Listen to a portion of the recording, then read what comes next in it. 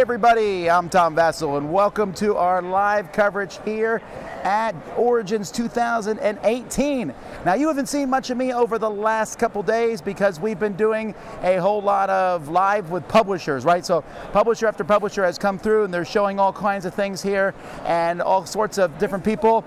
However, we're doing something different today. I started this a couple years ago, but we never actually promoted it much, and that's the SHOWDOwn Showcase, or whatever we're calling it.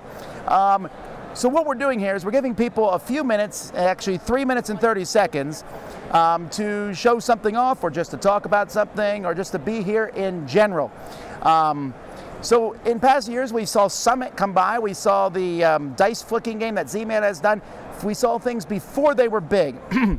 So we put out the word here, and I'm looking and seeing a line of like 20 people already. There's all kinds of people watching, so if the people here seem nervous, that's why. If I seem nervous, that's a lie. My voice is going, but it is getting better. So we're not going to waste a whole lot of time here. I do want to tell you something. If you're watching this live, we do have someone monitoring the comments, but they're not going to be really relaying them to me. So you're not going to be able to ask these people a lot of questions because we need to keep things moving and going. So that being said, we're going to get started here with our first person, and they're going to come up in just a second, as soon as they're ready. I'm ready whenever people are. All right. Okay, so I know nothing about any of this. Actually, I should not lie. Some of these people I've met before, but not a whole ton of them. All righty. Here, we'll slide over just a bit so we can all fit on screen here. All righty. Hey, folks, I'm Tom.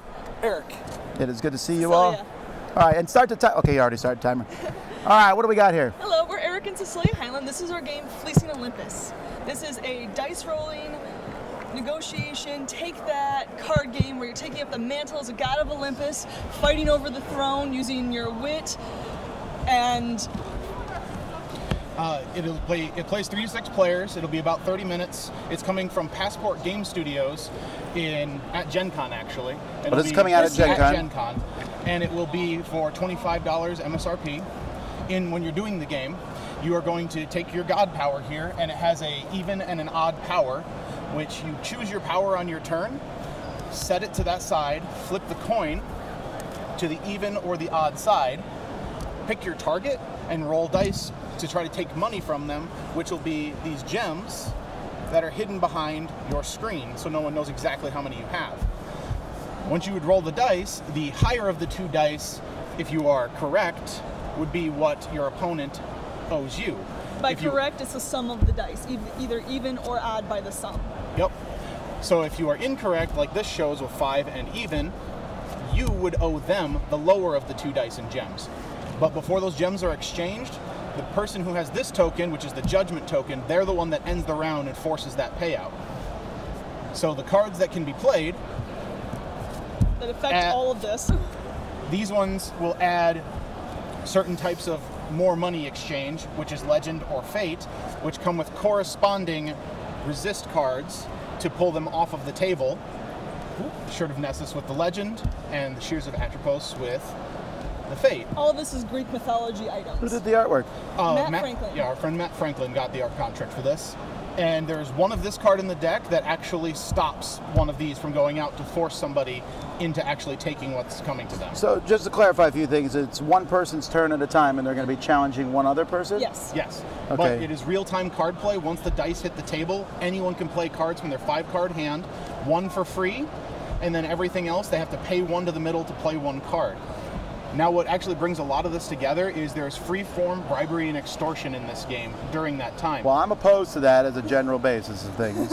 So I could say, hey, Tom, if you give me 2 gems, I'll give you a hand with this, and I can use this card, Pandora's Box, to flip that coin over, making it correct. So now instead of you owing the other person, they owe you. Because the goal is to get the most gems by the time you go through the deck. So you can kick Zeus off the throne. How long did you say the game was? About 30 minutes. So I noticed here all these gods, Artemis and Apollo are different. Is that's that our on purpose? promo card. And that's actually the 2 of us. Yep, that is designed after my wife and myself back when I actually had hair in 2008. One of these pictures is correct. I won't point out which one is wrong. But yeah, no, the first copies that are coming out of the game are going to have the Apollo Artemis dual card in it. Okay, so the game's going to come with dice, these cards, A whole big bunch bag of of gems. Big bag of gems. And then a shield per player, or just Yep, just shield per where's one? player. All And it's 2 different to colors. 6. 3 to 6. 3 to 6. 3 to 6. Okay, and you said 30 minutes? About 30 For minutes. About 30 minutes, yep. And $25 at Passport's booth at Gen Con. All right, well, this is the first new Gen Con game I've seen. Congratulations on getting this one picked up. I look forward to trying it out. Actually, it does look, whoops. Any gems that fall on the table are the property of the Dice Tower. Well, that's pretty exciting. So this one is published. No Yes. Kickstarter, nothing. Nope, this is Wow, a published straight game. up. I was expecting all Kickstarters today. Yeah, all straight to publish. All righty, well, fantastic. Thank you guys very much. Thank you. Look how Thank fast you. we did it. You've been nice pitch, good pitch. Thank you. All righty, let's.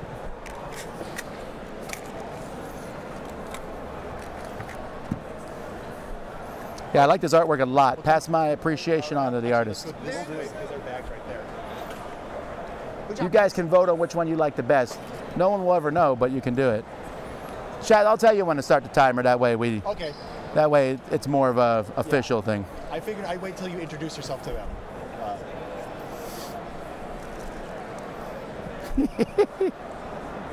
No rush, no rush. Oh, actually, here, we're gonna have you sit here and we're gonna throw that chair out of the picture. Sounds good. All righty. Okay, and well, before we start the timer, we'll have you introduce yourself. What's your name? Okay.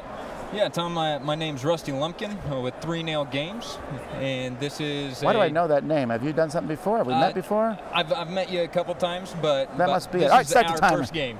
All right, so this is Sea of Plunder. Yeah, so this in Sea of Plunder, you are a merchant ship. You're chasing after mysterious and elusive treasure islands. That the first one starts out in the beginning or the center of the board, but it can actually move across the map. And one nice thing about this game is it is a round world. So when you pop off one side of the map, you pop up on the other side, Pac-Man style. So on your turns, you are going to be playing cards that move you, but there's also a barrage of pirates out here as well.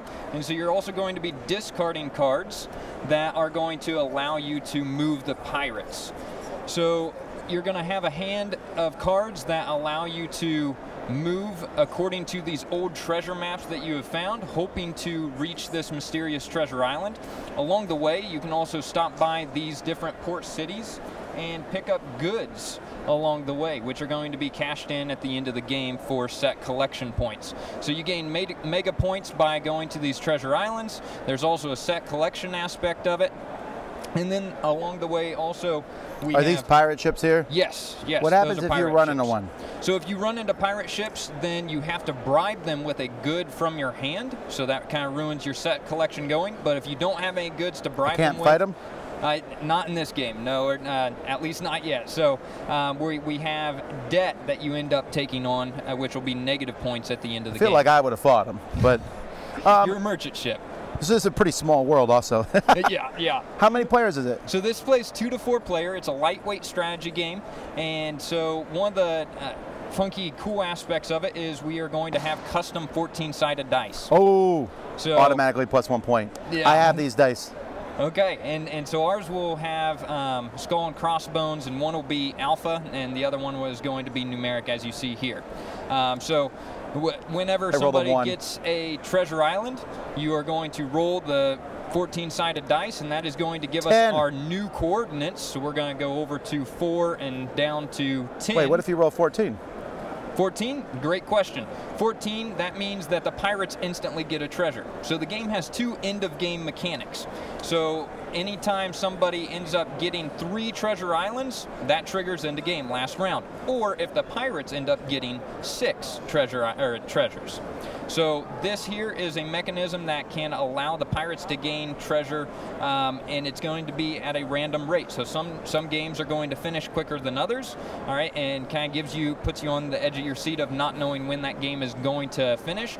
But also the pirates can gain treasure by racing across the seas and gaining this treasure as well. For example, if Bob's getting close to that treasure island and I can't make it there, I might race the pirates in and try to grab up that treasure island, which will then generate a new treasure island somewhere else on the map. So we don't have much time left. How are people, is this a Kickstarter? Yeah, we're going to be kickstarting July 3rd. So What company is doing this? 3 Nail Games. Oh, that's So- right. You said that at the beginning. So have you guys done any other games? games? This is our first go. Nope, this is it. Oh, so what made you do it on your own? Just really wanted to be able to kind of put the theme on it that we really felt fit the best, and going the art route that we felt really pulled out our idea of what this game should be. So just wanting to be able to do that, and then also just got some really great encouragement talking to other publishers, other designers, and so it's been a fun learning experience, that's for sure. Alrighty, well, cool. Thanks so much for showing it off. We'll have to see. It sounds interesting. It sounds like it might take a play to see how it works. Okay. I need to visualize in my head. I feel like you should add some fighting pirates in there, man, like a special card. All right, well, thanks for coming by. Thank I you. appreciate it. All right, Sea of Plunder that was. And you said it's kickstarting when? July 3rd. July 3rd. Just a couple weeks. That is kickstarting. That's when Dice Tower Con's happening. That's my plug. Oh, a sign? All righty.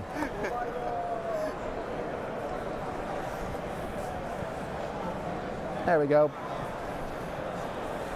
How's it going? Good, good, good.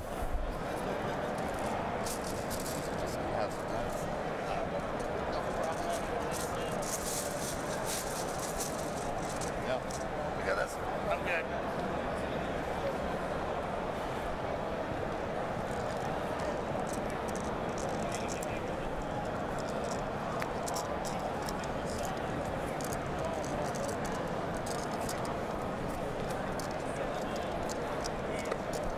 Here we go. All righty.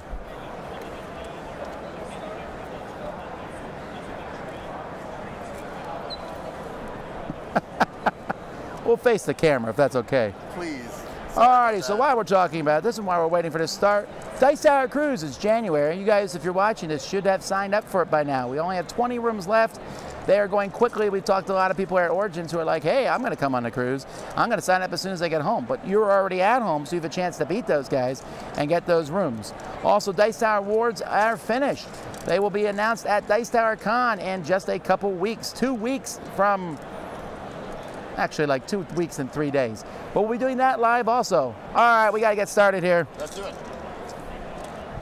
Hello. All right, what's your name? I'm Seppi. Seppi? Chief game designer for Fight in a Box. This is processing. Fight in a Box. Yes, this is our third title. Atlas Games distributes our games. So what other games have you done? We've done Squirrel or Die and End Okay. of the Line. All End right. of the Line was our first Kickstarter. It got 3 stretch goals in and delivered 3 months early on our promise.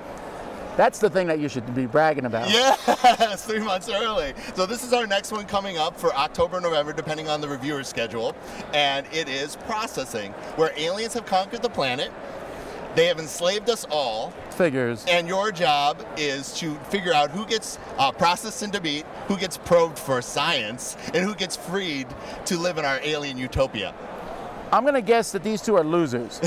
Yes, they are. But I'm not sure. I want to be clear. Yeah. I don't want to be me. Yeah, well, but I also want to thank you for wearing such a complimentary hat for our box cover and poster. What is this garbage? I didn't even read this. Yes. It's to serve humans. It's people. Okay, so that's what this is. It's based on that kind of theming, right? It is So we that. know this is happening. Yes, you do. You have been enslaved. Right. And I want the other players to get eaten. Yes, and you do this by making sure you have the most victory points by making your hidden alien overlords the happiest. Why are these guys wearing fedoras?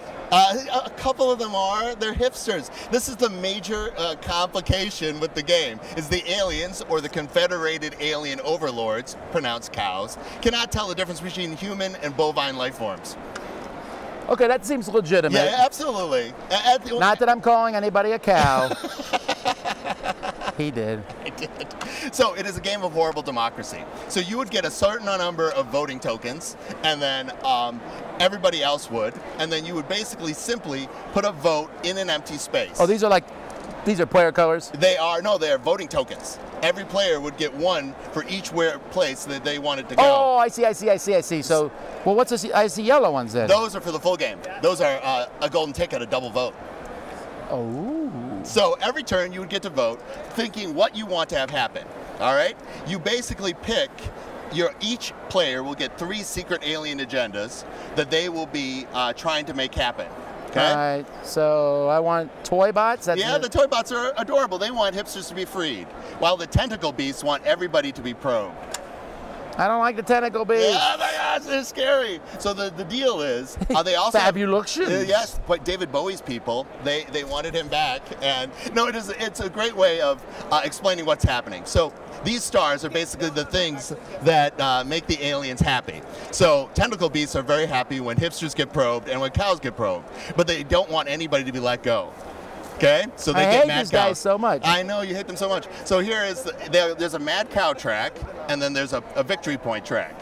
Victory point track is for winning. Mad cow track is for losing. The person who makes I'm glad you clarified yes, that. the mad cows. The person who makes the mad cows the angriest automatically loses, no matter what their victory points are. Okay, so far it is my favorite theme I've seen today of the 3 games. Oh, thank you so much. I don't want to clear our time. There's a lot of great things, but I wanted to thank So you this for is doing not this. being, is this being kickstarted? It kickstarted October, November. This is our 3rd title. Wait, it has kickstarted or is kickstarted? It was going to be October 2018, November 2018, And depending it's on our delivering- reviewers' Do you know schedule. when it will deliver and when? Christmas 2019. Woo, that's a long time away. But you'll remember you saw it here first. Thank you so much, Tom. All right, hey, thanks for coming by. Appreciate it. While he's packing up, let's see what else I got. Utterly Nutzoids, that's the Eric faction. Shroomies, that's the Derek faction.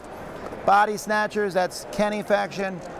Vengators, I don't know what that is. The Missionarians, that's me. The Space Clowns, it's Jason Levine. Classy Gray, that's Z Garcia, classy. Thank you so much. No worries.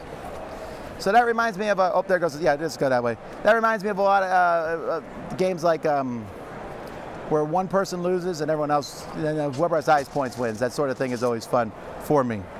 All right, that's my favorite so far, theme-wise. Greetings in Farfignutten, or Farfignutten, excuse me. All right, everything's, oh, we're playing a game. We're set up and ready to go. Show up.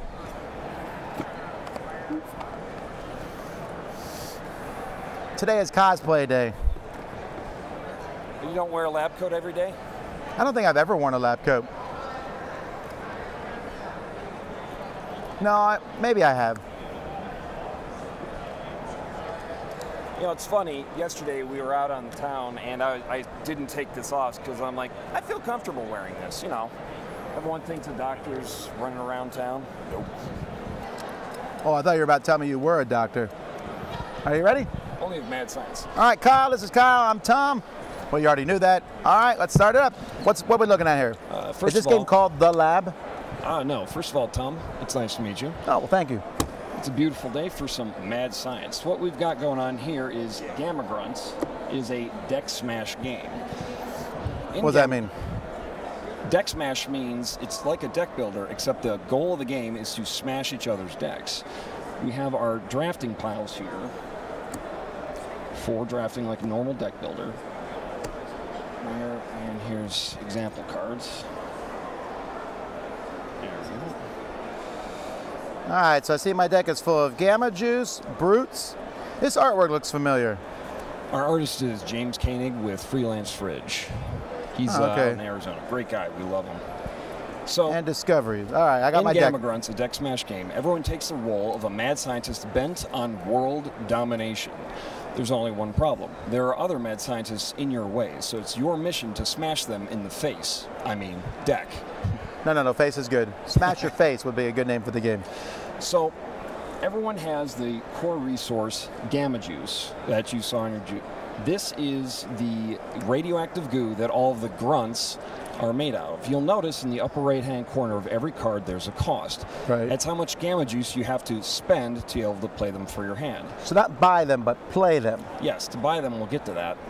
So, you have a stack of Gamma Juice. You take the Gamma Juice, and to play a card, for example, Contaminated here, if Contaminated is in my hand, to play it, I have to send the Gamma Juice to the lab for processing, which then permits me to play Contaminated to the field. Got it. Ah, yes, thank you.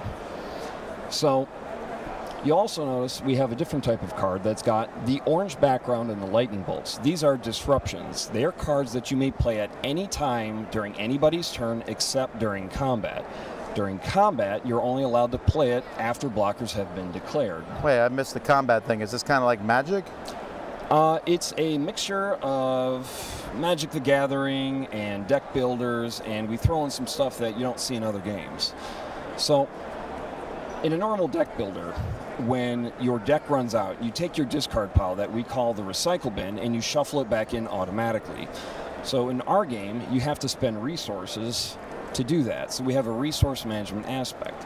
So if at any time you have to draw a card and you can't, you go completely insane and are unable to manage anything anymore and are eliminated from the game. So it's a player elimination game? Or first to 20 infamy. How long does the game last? It varies based on the player count. A 4-player game where everyone knows what they're doing, it'll take up to 45 minutes. A 2-player game can go as quickly as 5 minutes. Yeah, but okay, so I'm playing a 4-player game and I'm eliminated 10 minutes in. I might not like that. Yes, I understand that.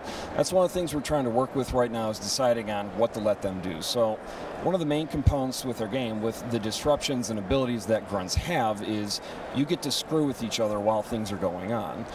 And what we were thinking is perhaps to have a player, if they're eliminated, to just be able to screw with stuff that's going on while they're eliminated. So even though they can't do something, they could smash, which is to destroy a card from someone else's stuff and remove it from the game. So everyone gets to always interact with each other. And player elimination, yes, we are working on that. We haven't decided how to finalize well, unfortunately, time ran out, but so real quick, where is this going to Kickstarter? Yes, we will be going to Kickstarter on August 14th, right after Gen Con. We are here in booth 566 if you want to give it a quick demo. What company is this? Hipline Industries. You've done other games? No, this is our first game. Your first one? Yep. Alrighty. Well, it's a deck building, attacking type smash. game of a deck smash. Deck smashing game. Sorry, these will. I got that. You'll need to sort them back out. Hey, thanks for coming on. Yeah, sure.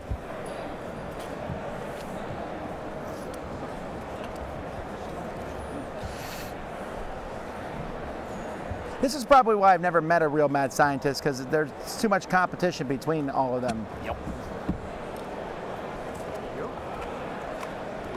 Have a good day. Hey, thank you.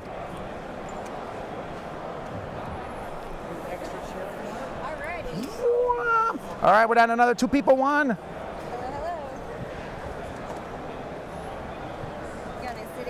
Alrighty, so here, this is one that I've actually seen at a booth at this con. Center Can Shaft, I talk and tell everybody? Fallen Elements. So we can see here while they're setting up, we see evil Harry Potter, and this guy escaped from the local old folks home, fighting a sailor. This is a Yeti with just a skull for a head. Oh, Lord. We have an archer, and then we have one of the Nazgul up in the corner. So I'm gonna guess this is That's the a Inferno romantic Shadow. style game. I don't think so. From what I've seen so far. This game. Go ahead. Okay. Oh, here, so slide over then. Hey, We get are the good George and spot. Annie Anthony of Not My Eyeball Games, and our game is called Center Shaft Fallen Elements. Is this game out? It will be out on Kickstarter in October, and it'll probably be about a $60 game. And we're up on BGG as well, so you guys can look us up on there. Are you guys the designers? We are the designers of this game. How many players is it? 2 to 4. Yeah, 2 to 4 players. All right, so it looks like we got some kind of weird dungeon here with just doing a Cthulhu stuff. Small little thing here. It's actually going to be. It sprawls out pretty good. You just pick a tile and lay it. So you can basically build anything you want? You can build however you want, but this thing's going to move because you got cards that actually move the tiles around. You have to take that game. It's a competitive take that race to the finish.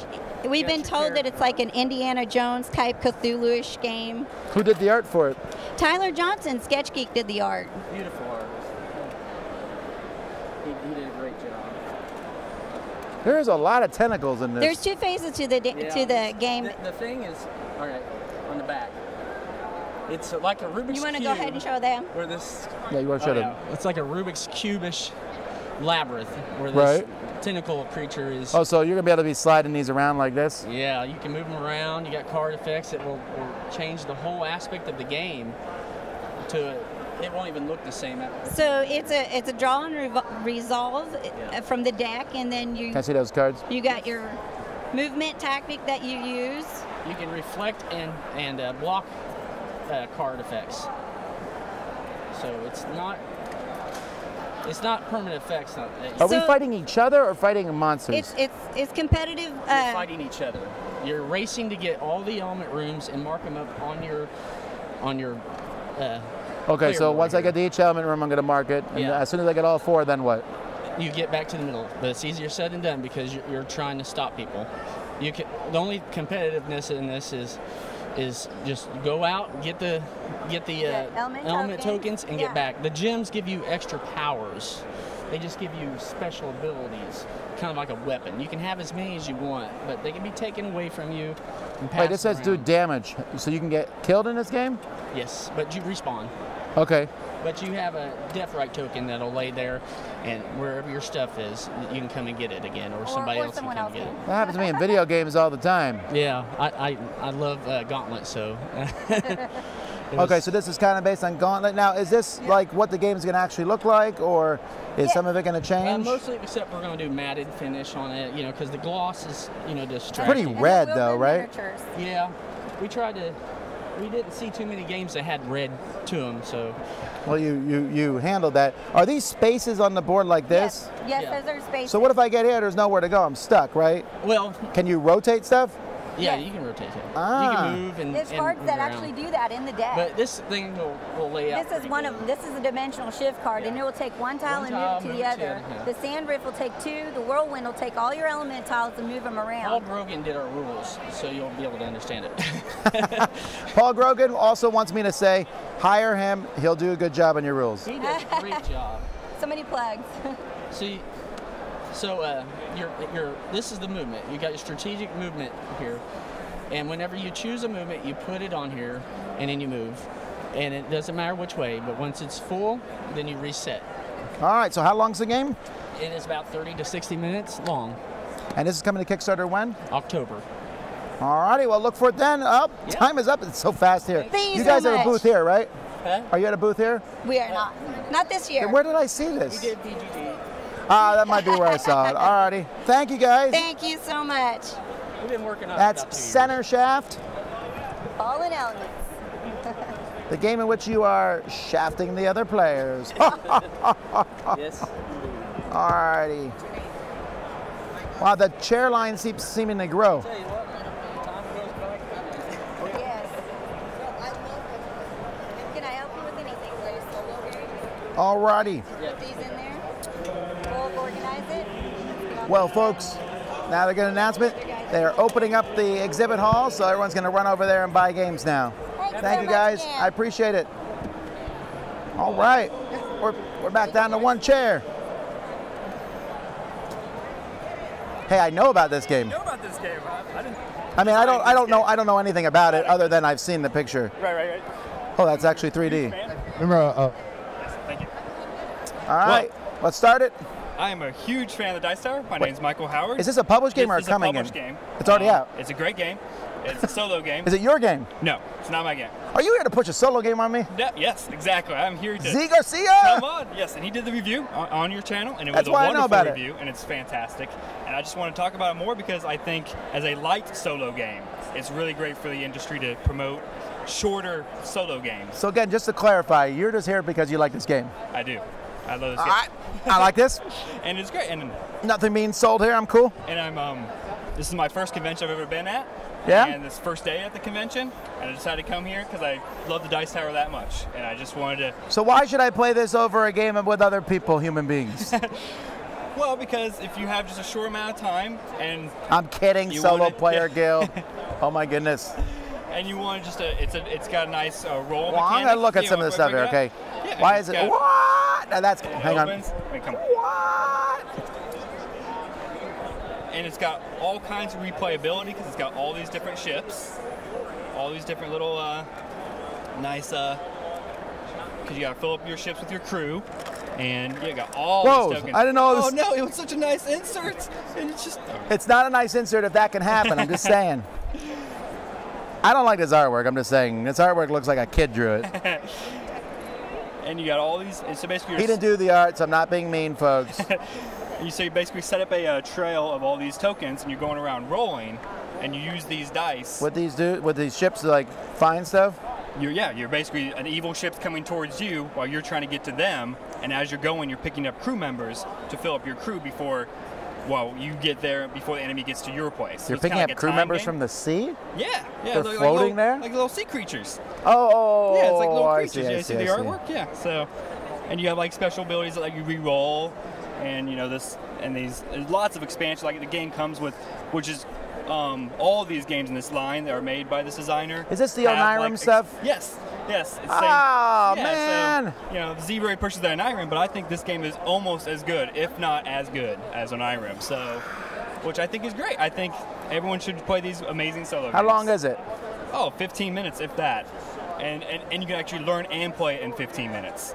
How obtuse is it? Because I know Onirim is not the easiest game to understand. No, yeah, this one's so simple because it really comes down to a roll and move game, which I know you're like, oh, roll and move, that sounds awful. That sounds terrible, but it works really well. The designer purposely said he wanted to come up with a game that played well as a roll and move type And there are good roll and move games, folks. I know that for sure. So, but yeah, I just thought that I'd shine some more light on the solo genre. I like this a lot. I like when people great. are selling stuff. It just makes it a lot easier of a conversation. So, all right, yeah. well, that's I still hate pretty this much it. artwork. I really, really hate this artwork. You didn't draw this, right? I didn't draw it. So we're the good. dice are good, and the ships fun. are funny. And it's got a lot of replayability in the box. It comes with like 7 expansions already in the box, so it gives a lot of variability to play. Is this your copy? Yeah. And you brought it here? Mm-hmm. To play at a convention, you brought a solo game. No, I brought it to show you, to convince you that solo games are awesome. Look, I have not said solo games are not awesome. I know Gloomhaven, right? So and Mansions of Madness, and that's it so far. All All right, right, maybe well, I'll play this one. We'll all right, see. it's fantastic. I have been giving a nudge. Thanks for coming on and showing it off. I appreciate it. Thanks for having me. And sorry for throwing your game all over the place. And that was Nautilian, which is a better name than Onirim. I would play this one over Onirim because the theme looks more fun. Also, this one has dice.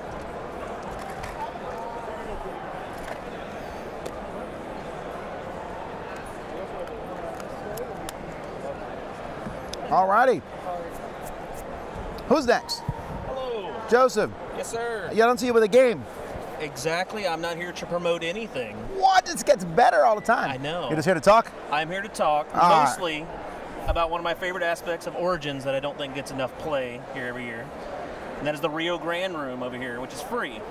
Right. All right.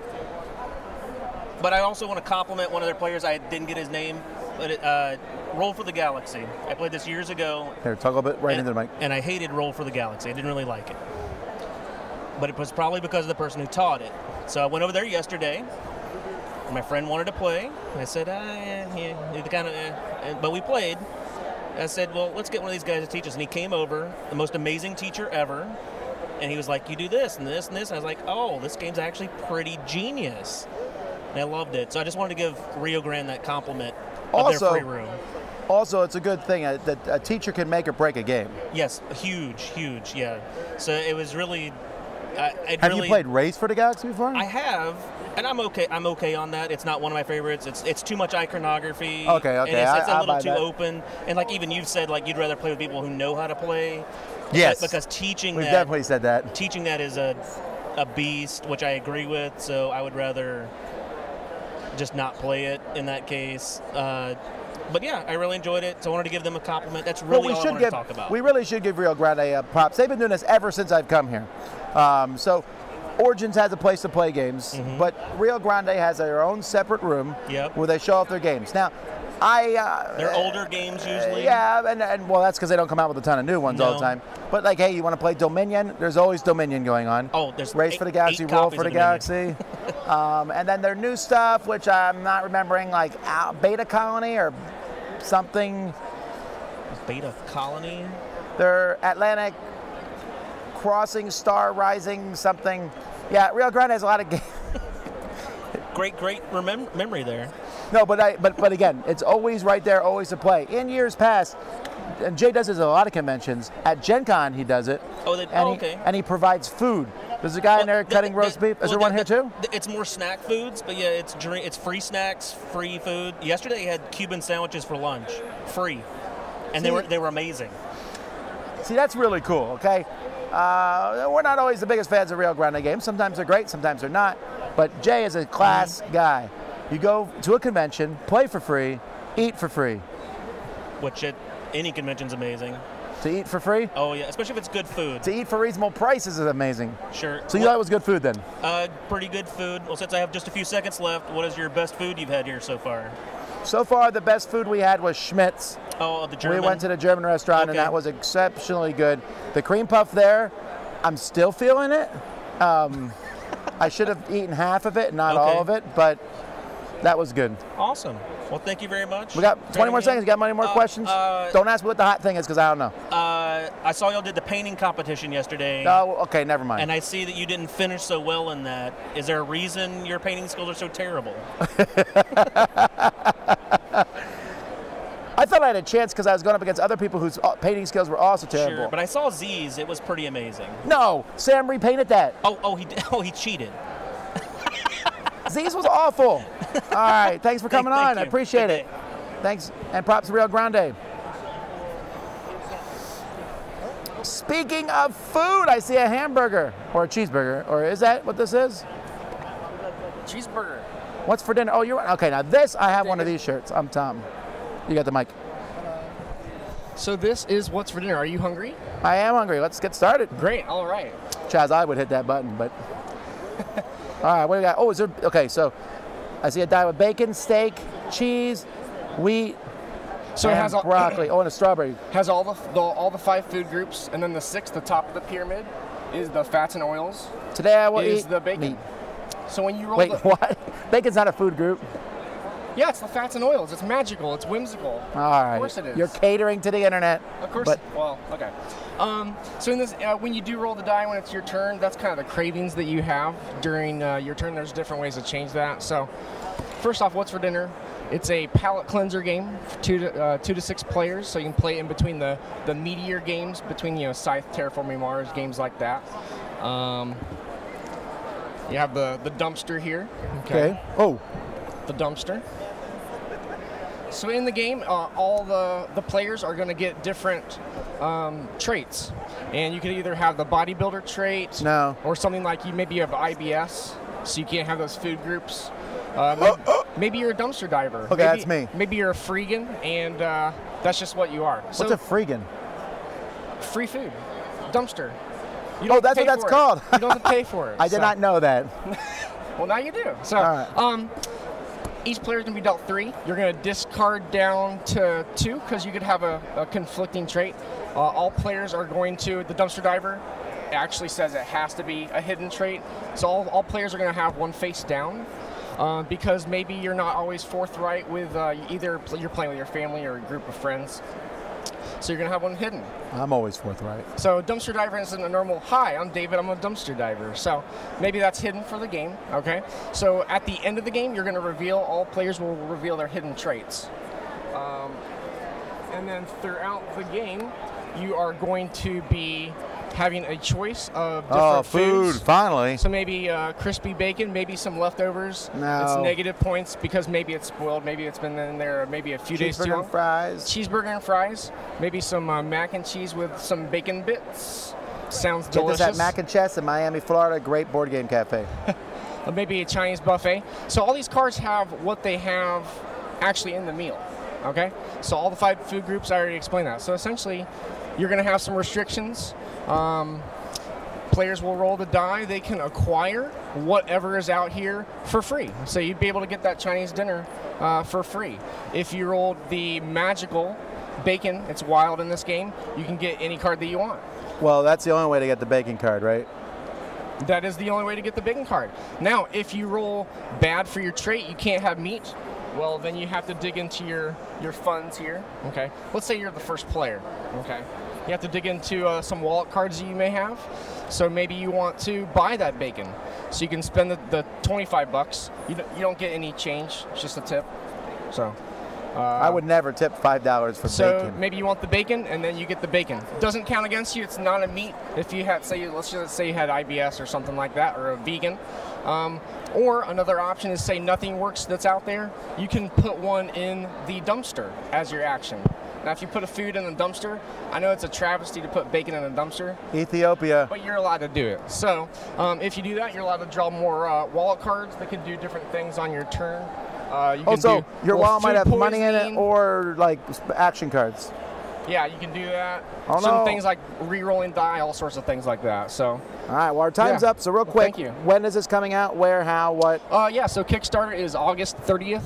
So think 8:30, What's late dinner. What's the 8:30. company? We're a la carte games. What have you done before? This is our first game. Okay. Game. So August 30th Kickstarter.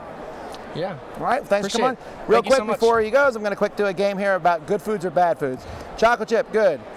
Watermelon tomato salad, okay. Leftovers, bad. Chinese buffet, okay. Tofu salad, okay. Peanut butter and jelly, bad. California roll, good. Eggplant, bad. TV dinner, bad. Survival food kit, bad. Fish and chips, great. Salmon and asparagus, great. Cheeseburger and fries, great. Steak and potatoes, great. Beef stroganoff, I don't like it. Bean and cheese burrito, boring. Sausage pepperoni pizza, okay. Mac and cheese bacon bits, great. Gluten-free, get out of here. And a picnic, I'm not going Hey, outside. wait a second. This is Apocalypse Chow right there. Are you sure you want to rethink that? That's some Apocalypse Chow. Maybe you may need it. So maybe you need to rethink that. I am not rethinking that. All righty. Thanks so much for Tom. coming on. Appreciate it so much. I appreciate it. Thank you, guys. And great box. Thanks so much. Look at that. Although, where do you get a square burger from? The answer is Wendy's. All right. Thanks, Tom.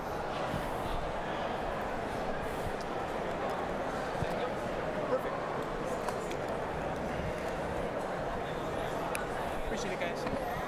Well, this is we're gonna flip these so the people can see them. Appreciate it, Tom. This is very purpley I chose purple as a color to show off today. Just because so that is my uh, favorite player color. Is what he's gonna say. It is my favorite player color. Yellow and purple. Is it? Oh no, yellow sucks. Yellow sucks. Yellow sucks. It really sucks. All right. Whoa, miniatures.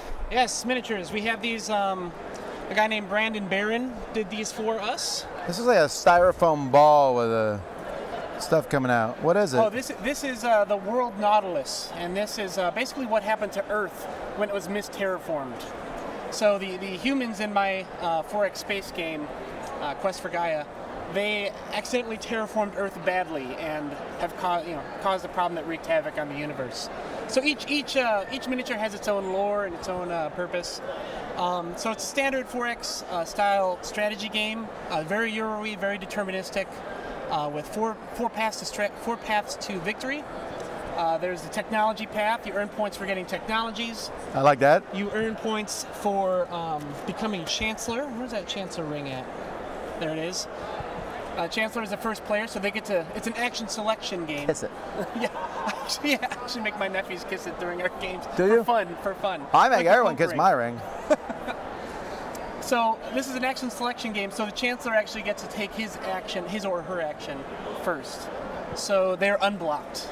So that's why it's a desirable position. Each race is going to have their own political influence, so Chancellorship is another way to earn victory points.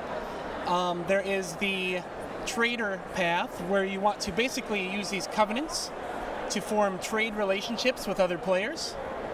And finally, there is the warriors path, which is, you basically... Sam Healy, you're here. the combat is deterministic. There's no dice. Ooh, I know, it's risque, but it works out. I hope it's... But it's not risky. Not risky. Apparently, because it's no risky. So you earn points for area control of these points of interest that are advantageous to the universe. How long is the game? So the game looks amazingly long. Talk closer to the mic. Sorry. The game looks long, but it's not. It's about 25 to 30 minutes per player. I got that down. I like how you have that 25 to 30 minutes. Oh, sure. 30. We'll say 30. How many players? It's 2 to 5. 2 to 5 players, and we are looking to get in the Kickstarter 1 to 5. So I'm trying to get a single player mechanic. Is this your first game? Yes, it is. So it's a brand new company? Brand new company, first game. Broke rule number 2 for Tom Vassell. What, did you name the company Quest for Gaia Company? No, absolutely not. I did take that advice. The name of the company is Open Door Games. All right. Yeah, so watch us on Twitter. Wait, follow that's us on like Board Game Geek. that's like an anti-Dice Tower statement because we're shut the door. That is and exactly, you open it. That What is exactly in the world? where the statement came from. It's in playful opposition to the phrase "shut the door." I'm sure that's Yeah. that's. Wait, so if this is Earth, then this thing is massive. The scaling, of course, the scaling could not be true for all of these. Otherwise, that would be the size of the table. So the game comes with pre-made races. All right, So well, we time is up, unfortunately, but I'll quick look at these races. Humans, Mechlons, Well, one of the Jonju. draws for the game is that you get to create your own races. So players create their own races. They're given this little pad of paper, and it takes about 5 minutes. And here are these space worms. So go on Board Game Geek, create your own race. All right, I'm show going it to to create my own everybody. race real quick. My race's name is the Shut the Dorians. My starting governor, Anarchy, of course. No, Dictatorship. Pff, that's me. I can choose one starting tech. I'll pick Optics because I need to see. My racial traits, we are Lucky, Super Spies, Unnatural Warlords. Oh, wait, we got more. Never mind. Merciless, Lucky and merciless. Wealthy, and Lazy. We only get to pick 4. In other but Jim words, Tom we're a Vassell. political group. All righty, thank you. Awesome. Thank you very much, Tom. When did you say it's coming to Kickstarter? Coming to Kickstarter on 3/3/2019, so we got plenty of time to get it right. My daughter will be 19 on that day. Tell her happy birthday also. Oh, happy birthday. Sure thing. Thank you. By the way, if you're wondering about this nice table here, it's from Tabletoppers. You can get one too, and you can put this on top of any table. All right. Oh, this game looks much smaller than the last game. It is tiny comparable. Wait, I've heard of this game. You have. Why did I know about this game? Suzanne mentioned it. Yeah, Secret Cabal talked about it a couple times. That's Rado right. did a Well, then run-through video for we're us. done. Here, let's all slide over so we can get in here. All right. So Okay, what's Black Sonata? Okay, so we're Side Room Games, and this is our first foray into. Oh, this is a solitaire game, right? It is. It is. So it's a solo game. The only reason we're here is because you hate solo games, so we wanted to come Okay, talk to you. again, I not said I hate solo games. So thematically, Black Sonata, Shakespeare wrote a bunch of sonnets about a mystery woman, and no one knows who she was. So in Black Sonata, you're Thought it was Queen Elizabeth. You're yeah, that's the theory. So you're moving around London, tracking the Dark Lady, trying to figure out who she is. And when you find her, you're getting clues about her identity. So the goal is to basically figure out who she is by the clues that you get, and it's a deduction, solo hidden movement game. Okay, so she is one of these people here. Correct, yeah. So the way you set the game up is you'll pick someone randomly to start, and then you will travel around London going through her stealth deck. And so as you can see the stealth deck here, you set up the deck alphabetically. So there's Z, Y, X. Got it. And so you'll set this deck up each time in a specific pattern, and you'll start her in a random position by cutting the deck. Wait a minute, so I'm going to pick one of the 8 positions? Exactly, yes. So there's 8 games in here. So actually, inside the actual rule manual, the designer also put together more paths. So total paths are 56 in the box. Oh, that's cool. Yeah, different levels of difficulty. Sometimes she can move every time, and sometimes she'll stay in one spot, which kind of adds more. Oh, so I can play like a really basic game if I want? Exactly, yes. Yeah, and so the way the mechanic works actually is if you want to hold this for a second. So what you do is Sorry. no, that's all right. So as you're doing a search, right? I will take if I'm in the location at Bishopsgate, I will take the Bishopsgate card and I will put it like this, and I'll flip it over, and I'll do a search. And if I see the silhouette through the keyhole, I found her. And if I haven't, I don't. So for example, there I was a miss. However, so for example, if I do the search this way, and I look, I found her. How did you know that? Wait, hang on. Yeah. So these all have holes in them. Yes, they all have holes in their different locations, and if you look at the cards, right, each card, I got the her. silhouette changes, and you'll be able to find her. And so every time you find her, you basically unveil a person she isn't. And the way the deduction works is, so say for example, the Purple Sage is our Dark Lady, and we have unveiled Penelope Rich. She matches one trait, either promiscuous, has a child, or has ties to the royal family. One of these traits will match this card.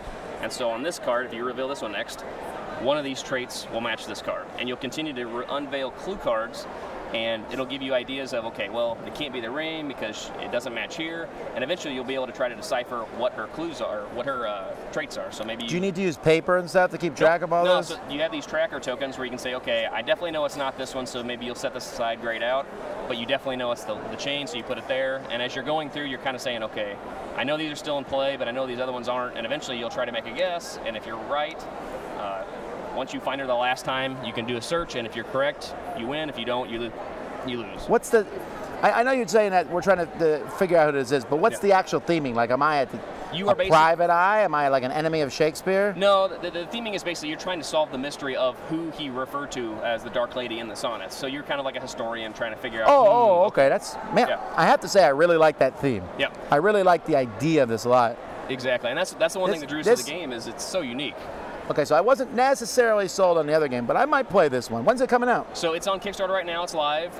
We blew through a bunch of stretch goals. We're about halfway through the campaign, and I think it wraps up July 1st. What will this sell for? It's $24 shipped in the U.S. for free, and then add $5 shipping to the EU and $10 to the rest of the world. And how long will like a game take, you said? This is about a 30-minute game, and actually it's usually going to be pretty quick once you kind of figure it out. Yeah, it's super fast.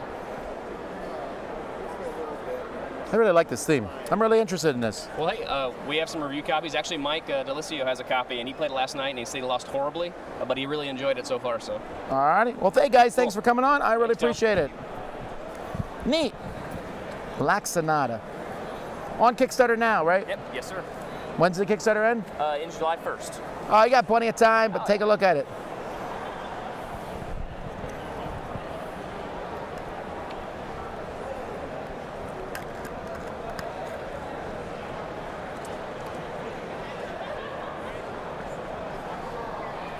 All right. You are about to witness This looks like Shadowrun stuff. Yeah. It's a worker placement game for Shadowrun. This is on Kickstarter right now. It's got about 3 days left. So this is a Catalyst thing. This is a Catalyst thing. This is Shadowrun Sprawl Ops. This is on Kickstarter right now. It is a Catalyst game, but as you can see, we are from Linvander Studios. Woo, I love these dice. There's a lot of dice. They're really nice. We have metal dice on the Kickstarter. I like metal dice. Yeah, they're really slick. So, let's see. We've got, basically the flow of the game is that each player is going to control a team of Shadowrunners. Got it. Well, as you expect, right? Right. These Shadowrunners have standees that correlate to a runner card. The runner cards tell you what pools of dice you get to build when you go on a mission. So the worker placement portion of the game is to accumulate more cards, hire more runners to fill out your party, equip them with awesome stuff like, the Ares Predator and whatever other upgrades for your runners. Upgrades give you more dice to roll, and you're trying to beat the bad guys. Mission cards. Like this really cool looking nightclub photo op. Yep. Or escorting the Space Needle. Is this like the boss? Yeah, so the objective of the game, you're going to need to do the smaller missions to get enough money, to get enough cards, to get good enough to be able to beat the bigger final mission. I can beat it. No, I can't. Oh, that's a good you roll, probably actually. need about 25 dice. 25 dice? This is a big game. Wait, so I'm going to actually come into final battle and get to roll a ton of dice? It's not uncommon to have runners that have like 4 cards on them. And each card's going to add like 2 to 3 dice. And you're going to send your whole team for the final job. Yeah, so this guy's got 2. Let's look at this card.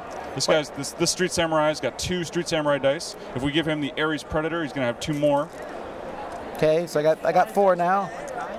That gives you a special veteran. Well, here. Yeah. If you've got 5 dice of any one kind, that gives you a special veteran runner bonus, where you actually get automatic successes on some of your dice going in. One of your dice stays face up. Wait, so yours? But just to clarify, at some point you're getting to roll buckets of dice. Oh yeah, yeah. The final mission, your dice pool's probably like 24 dice, right? What else can we tell them? Oh, so our involvement in this project, it's a Catalyst game. It was designed by Dylan Bertolo, he was involved with Dragonfire. Okay. Catalyst is publishing this game, but Linvander Studios did some last-minute development on it, and then we pitched them a cooperative expansion, which is a Kickstarter exclusive. So in addition to being a competitive worker placement game, You can hop in with the cooperative expansion, which adds another layer on top of this, where all the players are collectively working together to defeat a megacorp, which is trying to take over the city and push them out. Which one do you like better, co-op or competitive? Well, we're Linvander. We're Canadian. I have like a maple. I have a maple candy for you, even. How about that? So, I mean, I think that answers your question. It's just right? weird that that's a. It does seem weird that that's a Kickstarter exclusive, though, right?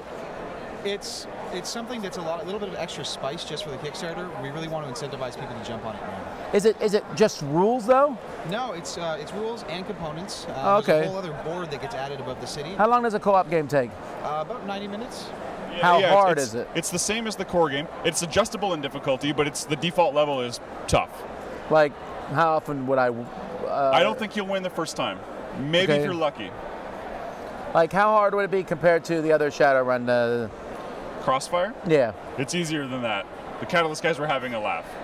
Well, that's good, because that game's ridiculously hard. Crossfire's brutal. That's why I don't play much, because I want to feel good about myself. Also, I want to roll 24 dice. There you go. So, this game's on Kickstarter now. Yeah, it's got 3 days left. Has it funded? Oh, yeah, it's like 500 or 600% funded. And when will we see it then? I think this will be out probably Q4. Okay, so around maybe Christmas. October, November. Yep. Well, pretty nifty. Well, thank you guys for coming by. Thanks, Tom. Any game that has dice is good by me. And, of course, it's finally the year of Shadowrun. There you go. 5 years after they announced it. Thank you, guys. Thanks. And also, I got candy.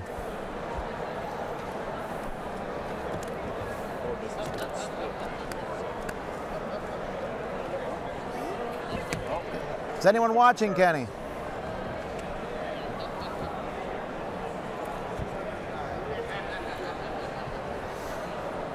All right, we are halfway through, everybody. How are you doing? Are we halfway through? Are we feeling? Are we doing good with the people? We're about halfway.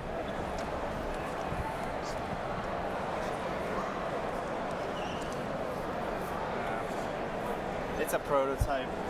I was just about to say these dice are kind of not very good. I know. I'm sorry. This guy is holding a hubcap. Cool.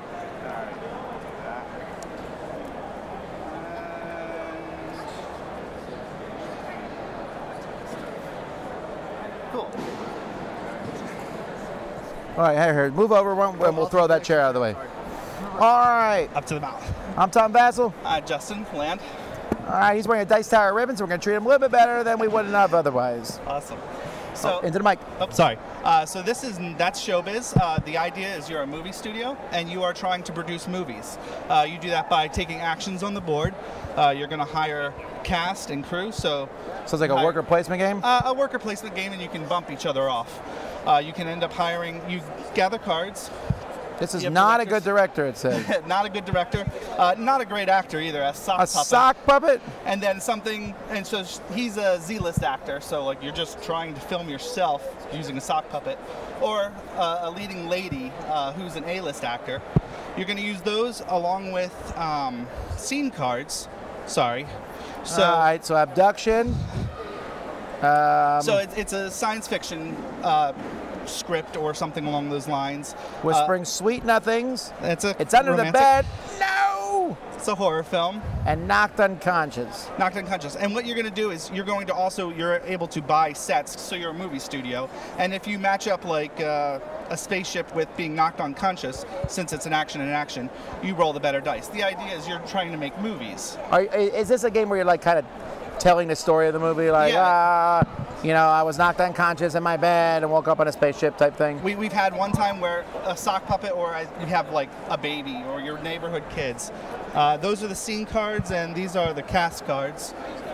So like an old man, and they get better as they get higher up on the Euler scale.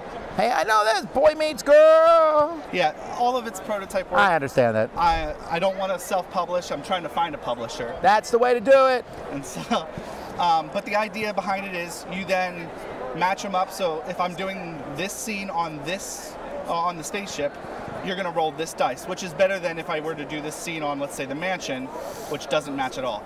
You roll it, and it's sort of like your review of what you get. So that's a thumbs down. You can also get thumbs ups and blanks.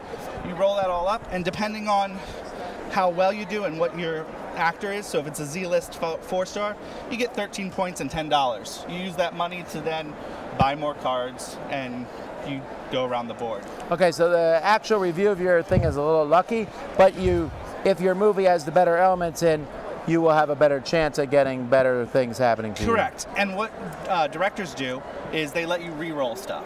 Got it. All right. So let's see. they're like, how many that dice was would you bad. normally roll for a movie? About 5 or 6 dice. All right, here we go. With about 3 I'm re-rolls. making a movie. Well, give me some stuff I can make a movie with. Okay, yeah, sure. Just grab a whole bunch of Well, that's them. quiet on set. Is that what I'm doing here? All right. Mm-hmm. Random movie. Here we go. I have an employee who's hiding in the shadow that they're worthless. All right. I have... We'll say on an airplane. On an airplane, and then we're holding someone hostage. These might not have been shuffled. At a waterfall paradise. And there's an alien invasion in an enchanted kingdom. There you go. And then there's an eerie tale told in a taxi. And I'm going to roll 4 dice, 5 dice, because I'm just feeling like rolling that. And the man's best, the movie star is a dog. It's like Airbud. No! I wanted... Not doing no dog movie. All right. Little brother. The little brother. All right, so I got 2 stars 2 and stars a thumbs and up. thumbs down. So that looks like up to me. It looks up. It would normally be red, hopefully, but right now it's a prototype. So let's just say you had a director that allowed you to re-roll 2 dice. So you can re-roll the blank. I'm going to re-roll these 2. All right, that's now 3.5 stars. 3.5 stars with a Z-list actor. You would have made $8 million and 8 points. I'm completely satisfied with that. So, yeah. All right, so when's this game? Oh, you're looking for a publisher. I'm looking for Check a them out. publisher. How do people get a hold of you? Oh, that's a good point. I didn't think that through. JustinLand1@gmail.com. Send them spam! Yeah, I guess. Thank you very much. Hey, thanks for coming on. Looks interesting. I like the theme. Toss it on there. But yeah, you make... Well, now we're halfway through for sure. Thank you so much.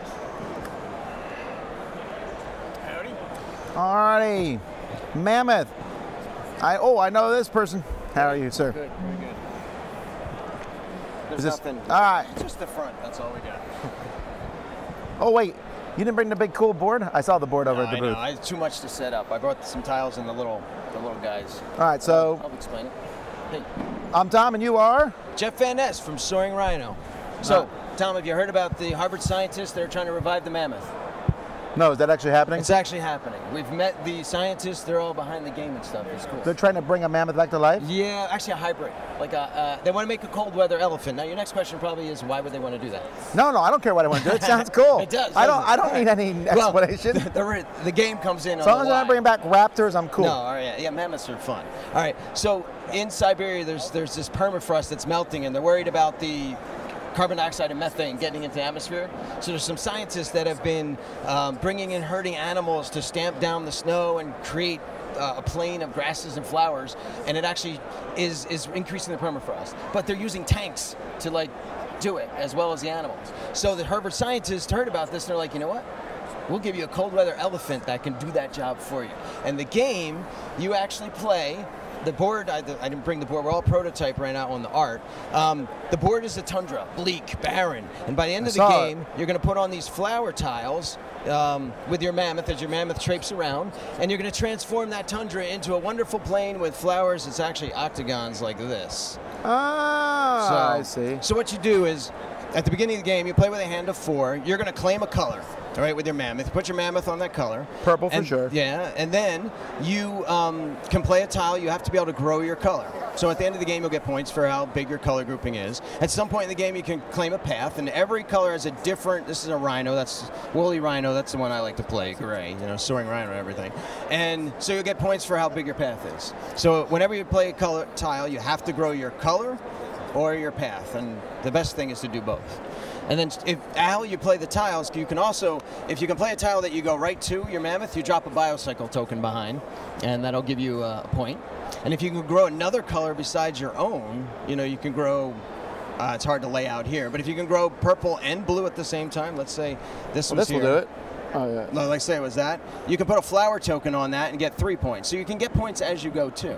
So basically that's what you're trying to do is lay these octagons and squares, transform the tundra into a wonderful place, and get the points by dropping your tokens and getting a big path and color grouping. And if you do close off your color grouping, you can score it immediately and go start another patch someplace else. All right, so that's the one version of the game. Got it. Now at Soaring Rhino, we like to kind of give you something different, be a little innovative. So Right. what we've done is we've given you a competitive version of the game and a full co-op version of the game in the same box. Which one's better? Depends. I like both. I like both. What a it's salesman. not- No, in the co-op you actually have goals. So in the competitive you play as a mammoth, and it's whoever does the best job, best mammoth in converting the tundra. In the co-op you play as a group of scientists trying to guide your mammoths to do certain things. So like you have a color goal. Maybe you need a huge yellow field of 22 tiles. So you got to work together to make sure someone can do that. And then you maybe have a path goal that you have to make a path that's like 16 tiles long. So working together you have to create that tundra meeting those goals. Alrighty, so when's this coming out, or is it kickstarting? Kickstarting October 1st, and actually some of the proceeds is going to go towards this effort to revive the mammoth. I really want to see this mammoth thing. I know I'm not trying to derail the game, but now I'm like thinking about this mammoth coming back in. Yeah. These guys also just released or are about to release Shifting Realms. Yeah, so that's coming out. We'll have it for Gen Con, hopefully. Who's the designer of this one? Craig Van Ness and Jeff Van Ness. I'm Jeff and Craig. Craig, if you haven't heard, is Yeah. one of the guys who worked on Hero Escape. Yes, he did. Yes, he did. So, alrighty. All right, thank you. Thank you, sir. Man, I want to ride a mammoth. They probably wouldn't let you do that, though, if they brought them back. You know, like, oh. What? Is that a shark and a bear? It is a bear shark. Okay, that's half good. Because sharks suck, Pete Shirey. Sorry, Pete. He's not sorry. He told me that when you weren't around. That's true. Sorry, not sorry, Pete. Sorry, not sorry. Trying to set up a big box board game as fast as we possibly can. All right, so I actually know a little about this game, right? Yes, you were yes. saying that, so we got a lot of hybrid bad guys here in this area, right? Yeah, so Barnacle Bay was once a peaceful fishing village taken over by the evil cult leader Elder Bane. He uses dark magic. He uses dark magic to corrupt the inhabitants of the city. So, for example, the peaceful otter fishermen are now crab arm crazed otter grunts. We've got tentacle bunny zealots, fish bat casters. Oh, poor bunny. Okay. And my personal favorite, the berserking bear sharks. I also agree that this is the coolest miniature in the game. You haven't seen the croc lobster yet. He's probably my new favorite. Giant crocodile lobster, but bear shark is pretty amazing. It's hard to top bear shark.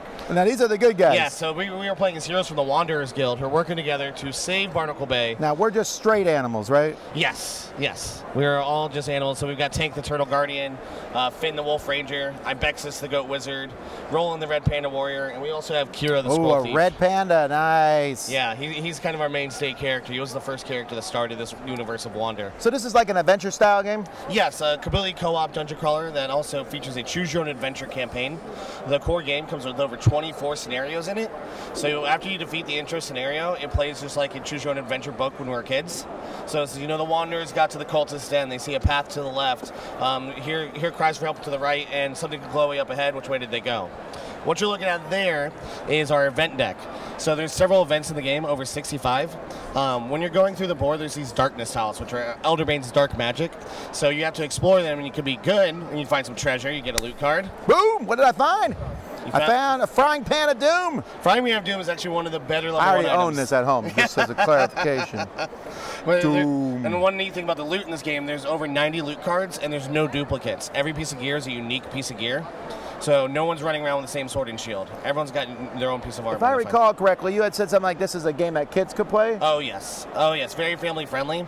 The game is very simple to play, but then you have to work together as a team to win. Now, this has already been kickstarted, right? Yes, we did it very well on Kickstarter at the end of last year. We're in production right now. What do you project? By the end of this year.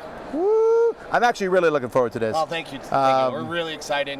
Everything's been going really well. Because you've worked on other games similar to this in the past. Yes, I've been working a lot. This is just the first game as my own entity. Right. So it's very exciting. So it's 1 to 4 players? 1 to 5. 1 to 5 players. So you can play it by yourself and go through. Oh, yes. And the monsters, they move kind of like on predetermined paths. Completely AI driven, and all the monsters have automatic successes or failures. Enemies attack. When they attack, they have automatic attack. So when, like, say this grunt's attacking, he's going to attack Tank. He's automatically got 1 damage coming towards him. He's just going to Tank just has to roll his defense dice. There's no dice? Oh, there is dice. Yeah, 1 second. I mean, come on now. Dice. I need dice. This. So you would only be rolling your dice. I never liked in co-op games where you had to roll against each other for the enemies because it kind of broke the immersion. These are only prototype dice, so please forgive me, we haven't got our production copies yet. But you would be looking for criticals or shields, and you would block it. And then when you're attacking enemies, they have an automatic defense. So if Tank was attacking this grunt, he's rolling 3 dice for his hammer, needing axes or criticals. He got 3 axes. The grunt has a defensive 1, so he automatically blocked 1 of them, and we will do 2 damage. The combat's very streamlined. Your weapon will show you how many dice you roll and what symbol you're looking for. How hard is it? So I want to go through and with my kids and beat the first scenario. Are we gonna win? It depends. If you work together, you will win. Well, thanks. So we're going to lose is what he just said. If you guys do not work together and you make very bad choices and you try to be the lone hero or you don't work together, the game will kick your butt very quickly. Because I feel like if a game is co-op, it has to have a challenge to it or there's no game left to play. So if the game starts escalating in the campaign, the further you get into it, the more difficult it gets. But your characters are getting loot that carries over every single mission. So every piece of gear you get carries over forever. Oh, okay, I like that. So the game is getting more difficult as your characters are getting more and more awesome gear. All right. Well, unfortunately, that's all the time we have. Thank you, Tom. Very much looking forward to this. Bear Shark. Actually, the game is called Barnacle Bay. The Cult of Barnacle Bay. We're just going to call it Barnacle Bay. That's fair. Just so you know how that's going to be, okay? I don't got time to say all that. You call it names. what you want, Tom. Thank you very much. Oh, we will. Thank you very much. Hey, thanks for coming on. Yeah, thank you.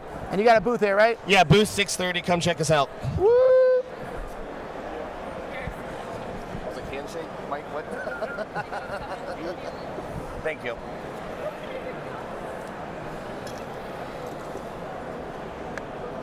All right. I've known about this now for like 2 years, I think. Yeah, we've worked on it for a while. Looking much forward to it. Thank you. All right, how do you want this orange? Good job. Oh, holy smokes, what is this? This is the Grimoire. This is blood on the clock tower. How do you want to arrange it? Well, we're going to do it like this, except this looks amazing. Yeah. 10 square. What's happening? What's happening?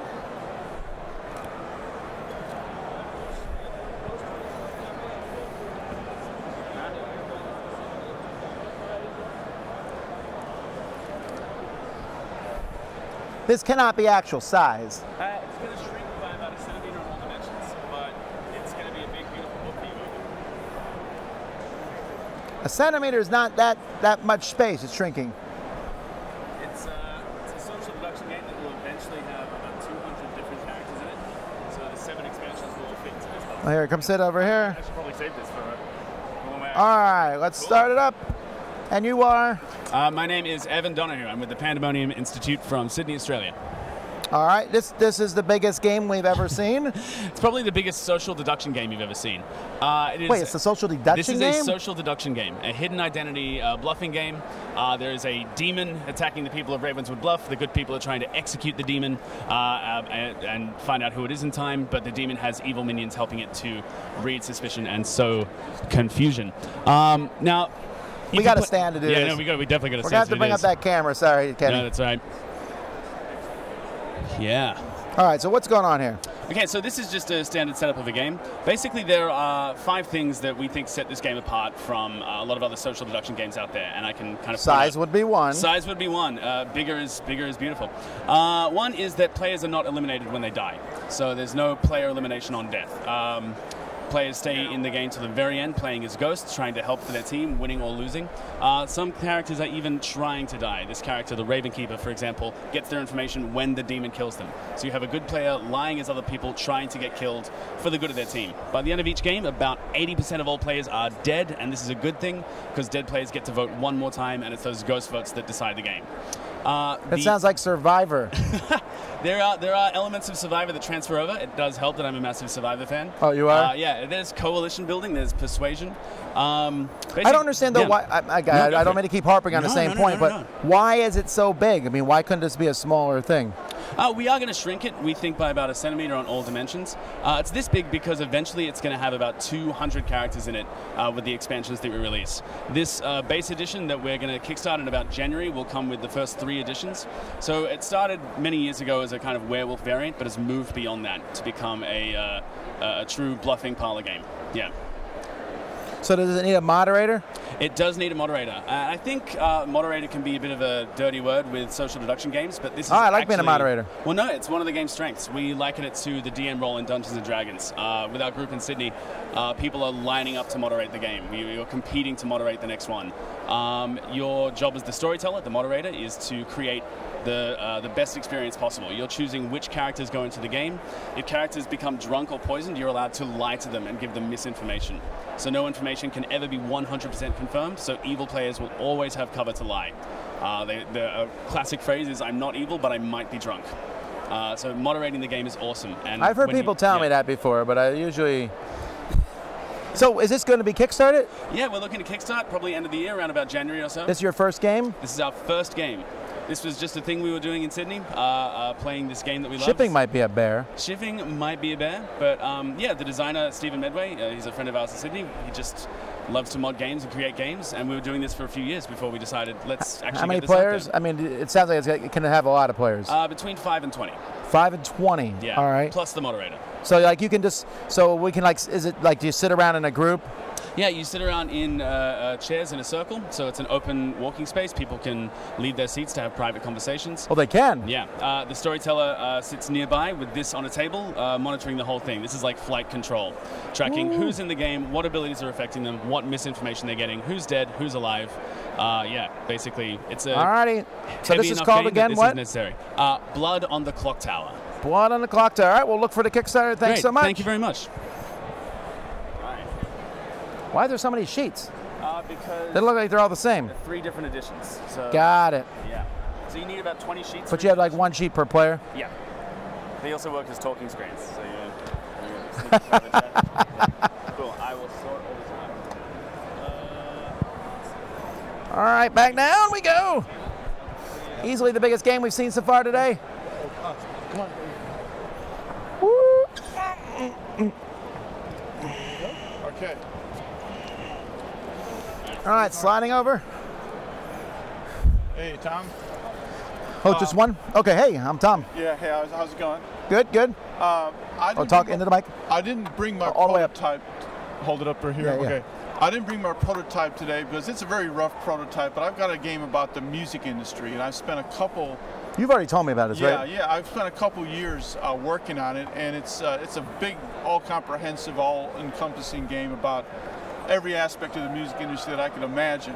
I used to follow music when I was really young. You know, I was into rock and all that stuff. The game is called Vinyl Madness, the game of the rock and roll business.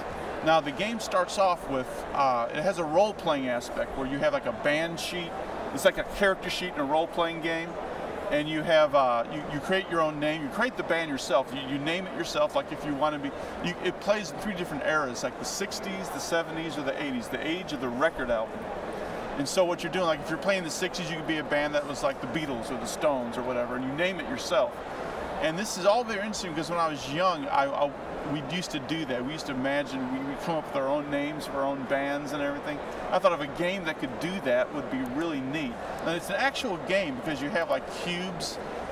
You pick your assets, which are like, there's 5 of vocal proficiency, instrument proficiency, songwriting ability, showmanship. I'm good at all that. What? I'm good at all that. Yeah, showmanship and promotional ability. And what you're doing is you're picking is a cube-based system, and you use the cubes to go and buy your enhancement cards. You have enhancement cards that have special abilities, and they help you throughout the game. Now the game has a bidding auction phase where you bid on turn order. Whoever goes sooner does better. And then you have a planning phase. With the cash that you have for that round or year, you buy business cards.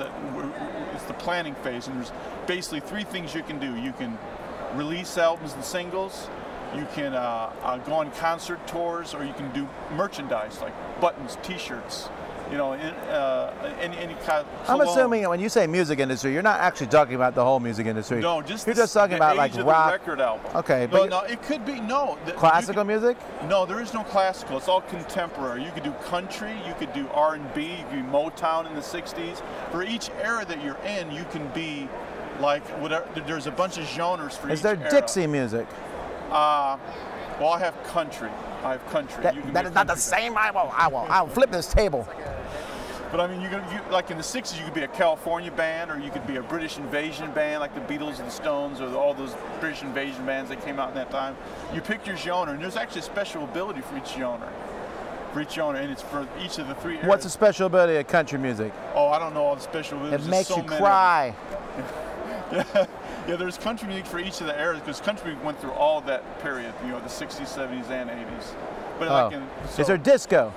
Yes, there's disco. All right, we're back on board with disco. If you want to do the era of the '70s, you can be a disco band. Is there polka? No, there's no polka. Polka Why? was it's contemporary music. This is rock and roll business. Come on. You said it encompassed the whole music industry, and you have like already dropped like 4 of my favorite genres. Contemporary music industry. Come on, this stuff that can sell. They make why? The whole point of the game is the most cash wins. It's the rock and roll business. Now you can play other bands, but it's mainly the rock and roll. You're a rock band. So you kickstarting this? No. Oh, you're just shopping it around. Well, I'm looking around for a company. I haven't been able to find anyone. I went to the speed dating, and they told me I explained the whole thing. I had the prototype there. I didn't have it here because it's a very rough prototype. So I haven't really got any kind of really nice prototype made yet. Well, unfortunately, we're out of time. Okay. But hey, thanks for telling me about it. Yeah. And look for him somewhere. Yeah, sure. The music industry. What's it called? Vinyl Madness. Vinyl Madness. The game with no polka. Yeah. Okay. Boy, I'm really like worried. I feel like if I had flicked that, that would have been a bad thing. It's a different type of game you could play then.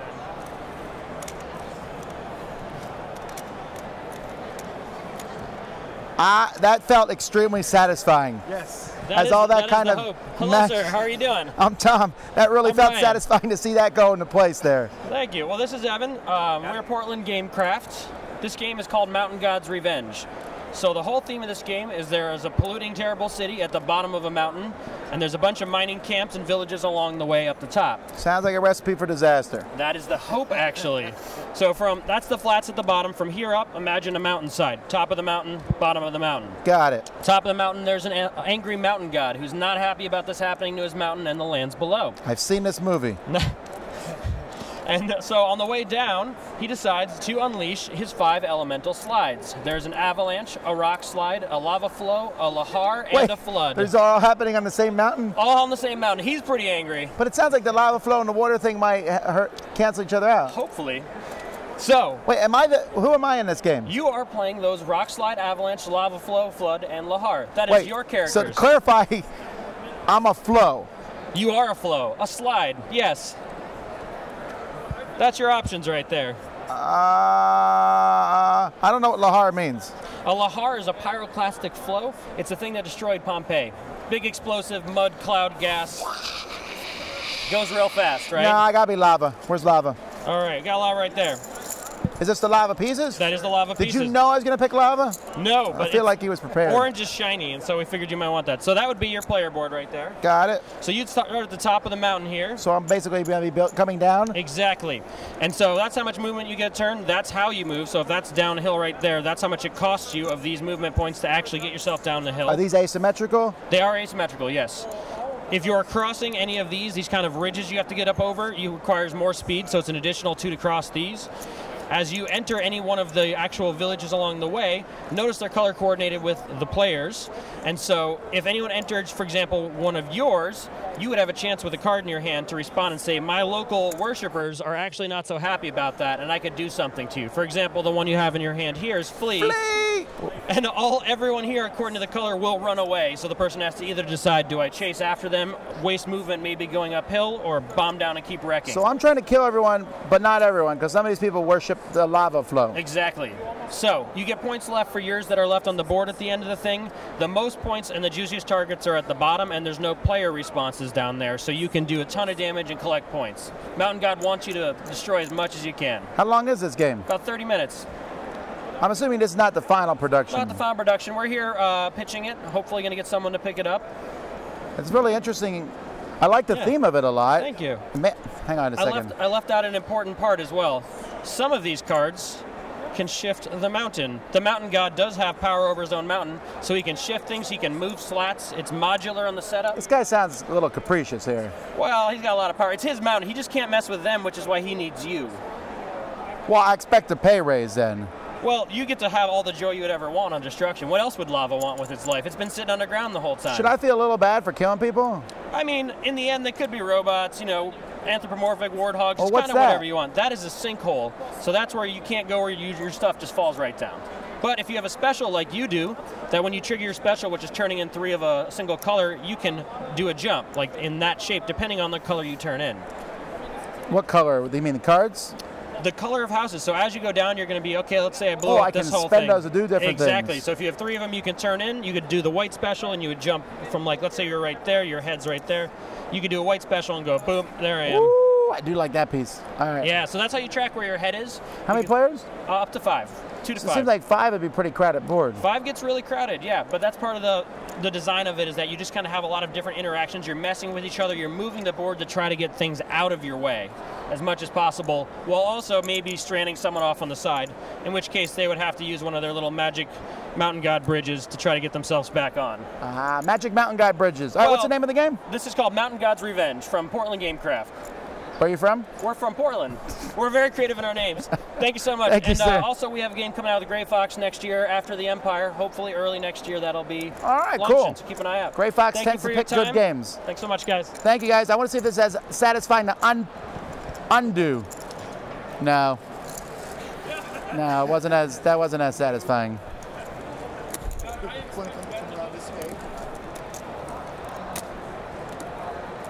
That was very efficient, though, the building in there. I love these pieces. You 3D print them? These are laser cut right Oh, here. they're acrylic. It looks Yeah, like. we did have someone do it.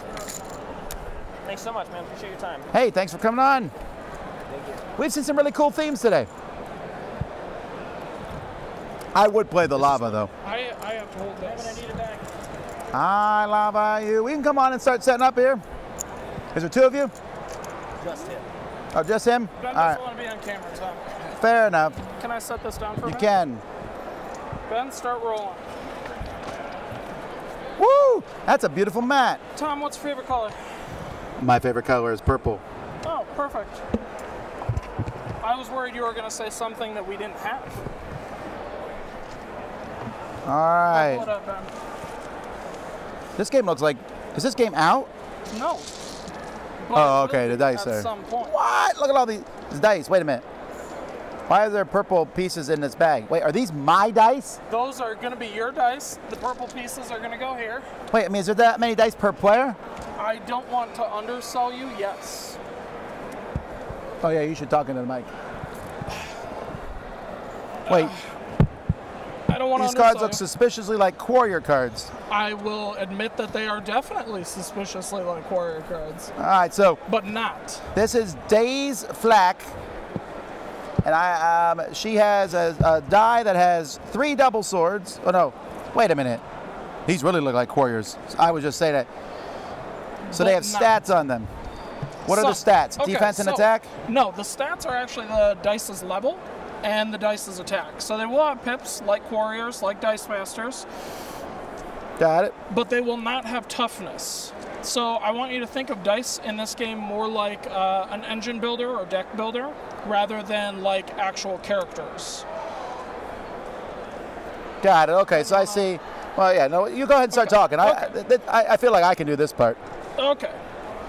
So, what we have here, Guardians of Wayward. This is a cooperative dice building game. Oh, it's Bag cooperative. building game. Yep, it is cooperative. So, and it's got kind of a city or tower defense element. So there are obviously cooperative, a lot of ways to lose, very few ways to win. The one way to win is essentially either if there's a win condition on the event card or if you knock out the big bad. And that is my preferred way of winning. Yep. The big bad will have toughness printed on them. The game comes with 4, anyone from Dracula's apprentice to Dracula himself. And essentially what the big bads are trying to do is destroy Wayward. And our guilds, each player. Wayward's been my home for 32 years. Each player is going to take a guild, and cooperatively we're going to draft cards. So these are not set. There's multiple characters. Obviously, we have this set up for demo, but there are multiple characters, and normally you'll draft champions, items, and spells. Okay. So right now I got 1 spell, 2 items, and 3 champions. Correct. You probably want some of each, I would assume. Yes, we did this for demo, so this is a pretty balanced layout. Obviously, there are some really nice combos you can set up when drafting, so that's something to consider. Now, every player is going to start with 10 dice, 5 in their bag, 5 here. These are like your peons. They're squires. Slacker. Yes. So squires don't have any real special ability. They can give you 1 of each recruit, or they can give you 1 attack or 1 attack. So rolling those into your pool, you'll get 1 re-roll after that, so you'll be able to look and say, okay, well, I only need, maybe you want him this turn, you need a shield, you can re-roll. What are these numbers here? So the numbers are the amount of dice that you're going to need to spend, the amount of resources you're going to need to spend. The symbol is you're going to need to have at least 1 of those represented, so we have these powerful guild cards here. And this is kind of part of the cooperative play, is depending on which guilds are in play, there will be different guild dice down here. So you're the Spider Silk Guild. People can buy these purple dice that have general recruit and special abilities. So to buy, say, Charisma, you would need 5 and 1 coin represented. Okay? When you roll them into your pool on these sides, you're going to get a level and you're going to get an attack, as well as special abilities. So you'll notice she has a really neat one where if you play 2 of these symbol before her, in this right here, your used dice, this is to keep track of what dice you've played. So if you played 2 shield before her, you're actually going to gain 1 of these dice down here for free. All right. Unfortunately, our time ran out already. It was so fast. So real quick, how long does it take? Game, honestly, 30 to 45 minutes. Okay. And it's not like it's gonna come with a bunch of stuff in the base game. Oh, how do we get this game? Is it a Kickstarter? We're kickstarting this in September. So is this a new company? No, this is actually our 3rd Kickstarter. Kid Loves Tiger Games. We did Tabula Rasa, the Heard of that Crystal one? Bag Builder, and then Alphas was. Oh, Tabula Rasa. Yes, Alphas. Our Superhero Minis game was just kickstarted a couple of months ago. Okay, now that one I haven't seen yet. Okay. So yeah, that one's big. It's grandiose. This is a little smaller, and we wanted to do a cooperative game with dice. I'm sorry, you said this was small? Yeah, this is smaller than our $100. This is actually going to be a $60 MSRP. That's not small. I think you may be underestimating what that word means. Let's say medium. That's not medium. 60 All right. is the average. Okay. All righty. Well, it looks really fun. It looks really cool. Thank you so much, Tom. All right. Cool. You can throw all these dice back in the bag. I haven't stolen anything from anybody yet. I should, though. I should take 1 piece from every game and see who notices. Oh. Woo! Ben's here for you to just toss. That is the preferred Dice Tower methodology. Thank you, guys. Thank you so much, Tom. Do you guys have a booth here? We are just demoing in general. Got it. Like I said, we've been at Colossal and a few other places. Yeah. All right. Just demoing the game. But if you want us to stop by, I have alphas and stuff here, the Superhero Minis games. Okay. I just know. No, I like dice game. All right, who's next? Come on in. Kenny, can we flip that so I can see it? Hello, Tom. I'm Hello. Ryan. Squishing just a bit more. There we go. Okay, here we go. All right. I'm Ryan. I'm Melody. You're not. Oh, Melody's a good name. Yes. Is it Melody? Melody. Melody. Y or I-E? What? Almost no one has spelled that way these days. It's too common. Yeah. But we are the co-founders of The Whole Card. And thank you for welcoming us to your table. So what we do is we are a Twitch stream that streams role-playing games and board games. Okay. We, what else? I mean, like, really? And we're done. So what we do is we learn, teach, and play board games, and we kind of dabble and teach tabletop RPGs like Dungeons and Dragons, but we like to look at a number of different systems that people may not be as familiar with that are still good for beginners or for veterans. Like? Such as I'm currently running a Fantasy Age campaign. People may not be as familiar with the Age system, but it's a rules light system where you literally roll 3d6s. And that's most of the... No 20s? No 20s. There's no 20s in this one. No 12s? No. I want someone to create a RPG based around 12s. Just all 12s. I can work on that. 12s are great. It'll be Tom Vassel's RPG. Wow, that seems like a bad name. But what we like to do, and we started the stream because we both enjoy board games. We a lot of our relationship actually ended up. This is my husband, and a lot of our relationship. I assume nothing. Ended up around board games, and we realized that despite both being theater people, we found it still kind of difficult to kind of walk up to a group that might exist in some neighboring place and join a board gaming group. That is a hard thing to do. It is difficult. It can be really difficult to talk to people, to go up and like meet someone, and So what we are doing is we have a stream on the internet where anonymity is kind of a nice kind of guard, a little shield, but at the same time with something like Twitch, it really allows you to interact with your audience and interact with the streamers and still kind of feel like you're part of a community. So we wanted to create a space where people felt they could come in, say hello at any time, ask us any questions, and not feel like they had to be afraid of anything to join a really, really inclusive hobby. Wow, I couldn't have said any of that. So you're mostly doing RPGs? We're mostly doing board games.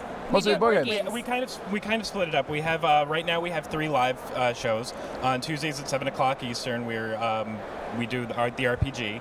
On Thursdays at 7 we do board games, and on Sunday afternoons we also do board games. Eastern time? Eastern time, yes. Sunday brunch. So Sunday what's your current hot board game? Oh, I don't get it to the table enough because she doesn't like it, but I love The Godfather. All right, so what about you? I like to just focus on mainly the lighter games.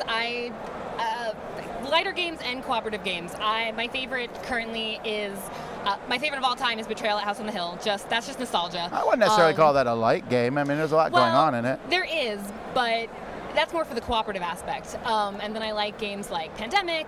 I like Dixit. I wouldn't call Pandemic light either. But Pandemic is a gateway game. I understand that, but don't get fooled by these snobby gamers who call everything that they like, oh, that's light, Oh, no. That's nonsense. Pandemic is a full-fledged game. Everybody will tell you otherwise. It's definitely It's something not that you could great, teach. Z. Garcia, but I'm just saying. No, we don't listen to him. Amazing. He's wrong. Tom is wrong. Tom is wrong. Hey, we got one. I have an idea for a new segment. Alrighty, so once again, how do people find your channel? We are on twitch.tv/thewholecard Tuesdays, Thursdays, and Sunday mornings. Alrighty, thank you guys very much. I appreciate it. I feel like I'm getting a card. Yeah, you are. Oh, yeah. Alrighty. All right, enjoy it. Thank you, guys. Thank you. Hey, I see the end of the line. Am I seeing the end of the line? I believe so. What? Oh my, a tower! Oh! This is not a dice tower. No, it is not a dice tower. It's actually a health tracking system. All right. Well, don't talk yet because we got to get your...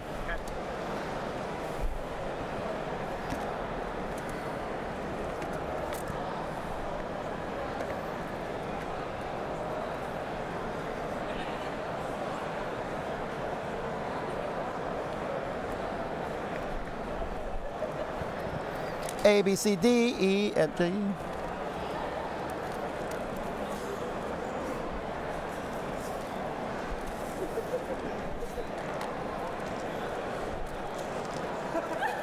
Game Crafter dice prototype.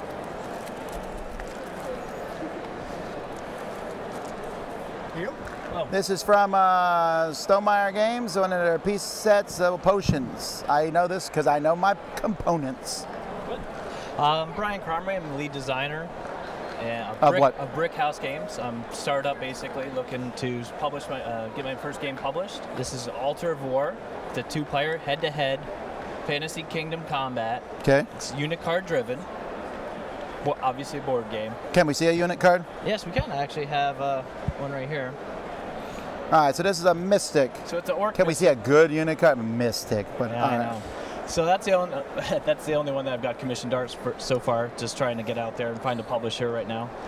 So essentially, the whole point of this game is, I know you're going to instantly find a reference to like Summoner Wars. So I didn't say Summoner Wars, but I thought it. Yeah, of course you're thinking it. So what differentiates this to that is it's full kingdom versus kingdom warfare. So you actually have the health tracking system right there. So basically, every single time you lose health, just boom, exactly, you got it. Yep, so there's two victory conditions. That's one of them. The other one is to raise tiles. So these tiles here are actually thematically tied to units. So for instance, the Mystic here, when you deploy it to the board, it deploys on the woodland. It's a woodland orc. So if you're more familiar with like elves, for instance, there's like sea elves, wood elves, industrial elves, standard fantasy. I'm a fan of all elves. Okay. I don't want to get like into this elf differentiation. So each faction, wood elves are the best. Each faction is spread over 3 terrains, and they actually share, like you see the orcs right here, share woodland. So not only can you play orcs, you can actually mix factions, design your own deck, construction pre-game. So I'm assuming this isn't collectible or anything. It's just straight up, right? Expandable card game at best, but we'll see. Maybe a big box game. We'll see. How many cards would you have in your deck? So there's 30 cards in your deck, and then the key difference here is it's streamlined unit card play. So essentially, don't have the artwork yet for, of course, the Tribe Elder, but essentially every card in your hand is always playable.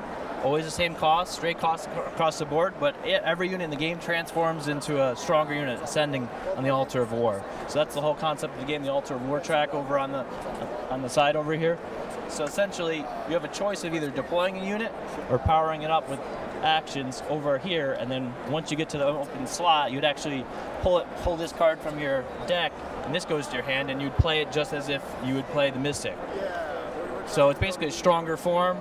So every card in the game has that option, so you can decide which units you want to play and which you want to power up. So it's usually a similar role, but sometimes a little slightly different. But you know, this one's a caster as well. So this symbol right here, the sun symbol's for spells. So this is the damage right here. So it's a little wordy on the cards right here to show. Why do we have dice? So the dice, it's the whole fuel of the game. So basically, instead of rolling, wow, that's pretty nice. So the whole point of the game is actually you roll the dice at the beginning of the round, so it's not roll to hit. Instead, you assign the dice on the cards themselves. So for instance, this unit right here, the Mystic, you can choose which I can attack. assign this to him, and now he can harvest. Yes, exactly. So you actually get to choose which attack you want to do with your units. So as you move them around the board, tactically positioning, think of like, you know, base like chess, you're trying to position. There is wrapping around the board, so it's not controlling just the center, but it's area control. And yet, like I was trying to touch on here, there's 2 victory conditions. We already touched on losing the health, but there's also those tiles that you can deploy on also can be raised. So you flip them over, and then your opponent can't deploy to it. And if at any time you have 6 raised, that person loses. So there's the 2 victory conditions. So there's always the threat of raising your enemy's tiles to achieve victory or to defeat them. So. Well, unfortunately, that's all the time we have. We have 2 victory conditions. So is this Kickstarter or you're looking for a publisher? I'm actually looking for a publisher. I'm going to be at Kineticon. Kineticon? Yep, Indy. I'm showcasing there. I won basically the CT Fig to come and showcase there. So that's going to be in July. All right. July 13th to the 15th. So look for him there if you're going there, and we'll look forward to hearing from you. Brick House Games, you can find me on Facebook as well. Thank you. Brick House Games. Thanks so much. And this is called Altar of War. Yep.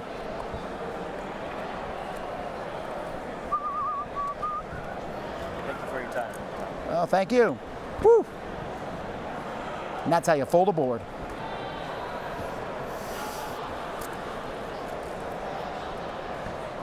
All righty, we got another giant box coming. Giant box, small game. How you doing? Giant box, small game. Well, I feel like you just lied as I see the game is not small. Right, I'm like, no, it's not tiny at all. This is Deck Derby. Wait till you get the mic before you talk. That probably makes more sense, yeah? All right, we got the Hampson brothers who are tied up. We have Salio, who's a frog, Testudo, a turtle, Silvis, a something. Some sort of cat. Jean Mao, a panda with, I don't know what that is. It's got fangs. Is that a vampire panda? Yeah, yes, he is. Okay, I've not yet seen a vampire panda in the game. And Lucky. The tailless dog.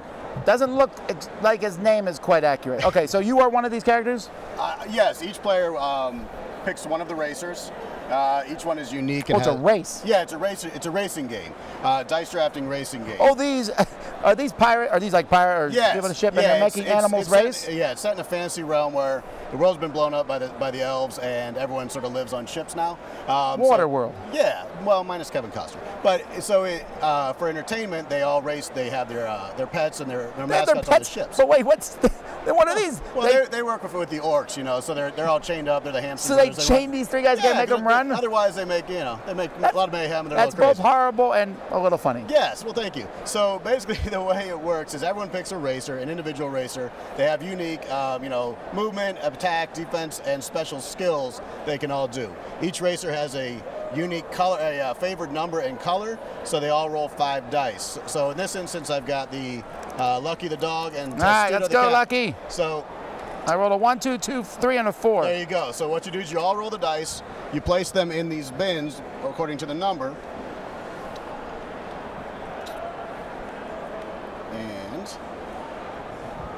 And then you take turns drafting them. So you each draft you draft dice until they're all gone. Then you use them to upgrade. Why would I draft someone else's color? Well, you draft other people's colors because there's some of your upgrades require drafting someone else's color. Okay. So on the sheet here, so if Lucky wanted to fully upgrade her dash, she would need to draft a dice of one of her opponents to put in that 3rd slot to upgrade her dash to a 7. So you have a favored number and a color, which generally help you out quite a bit. Sometimes you have to draft your other, your opponent's colors and so on and so forth. Once you're upgraded, you draft the dice, you upgrade, and then you try to move around the board, attacking each other as you go. What happens if your health gets to 0? If you get to 0, you just get tired and you're forced to take a knee. On your next activation, you just pull all your dice off, you don't do anything, and then you're fully healed. So you're never truly out of the game. Okay. Sometimes you get a little bit tired. We missed some other. Yes, each round also you draw an event card. So things like the Kraken can come out and attack you. The Kraken, I would never go to the sea in this. Well, you don't have a choice, really. There's no land, so that's true. Sink or swim. So yeah, the board will interact with you, push your racers backwards.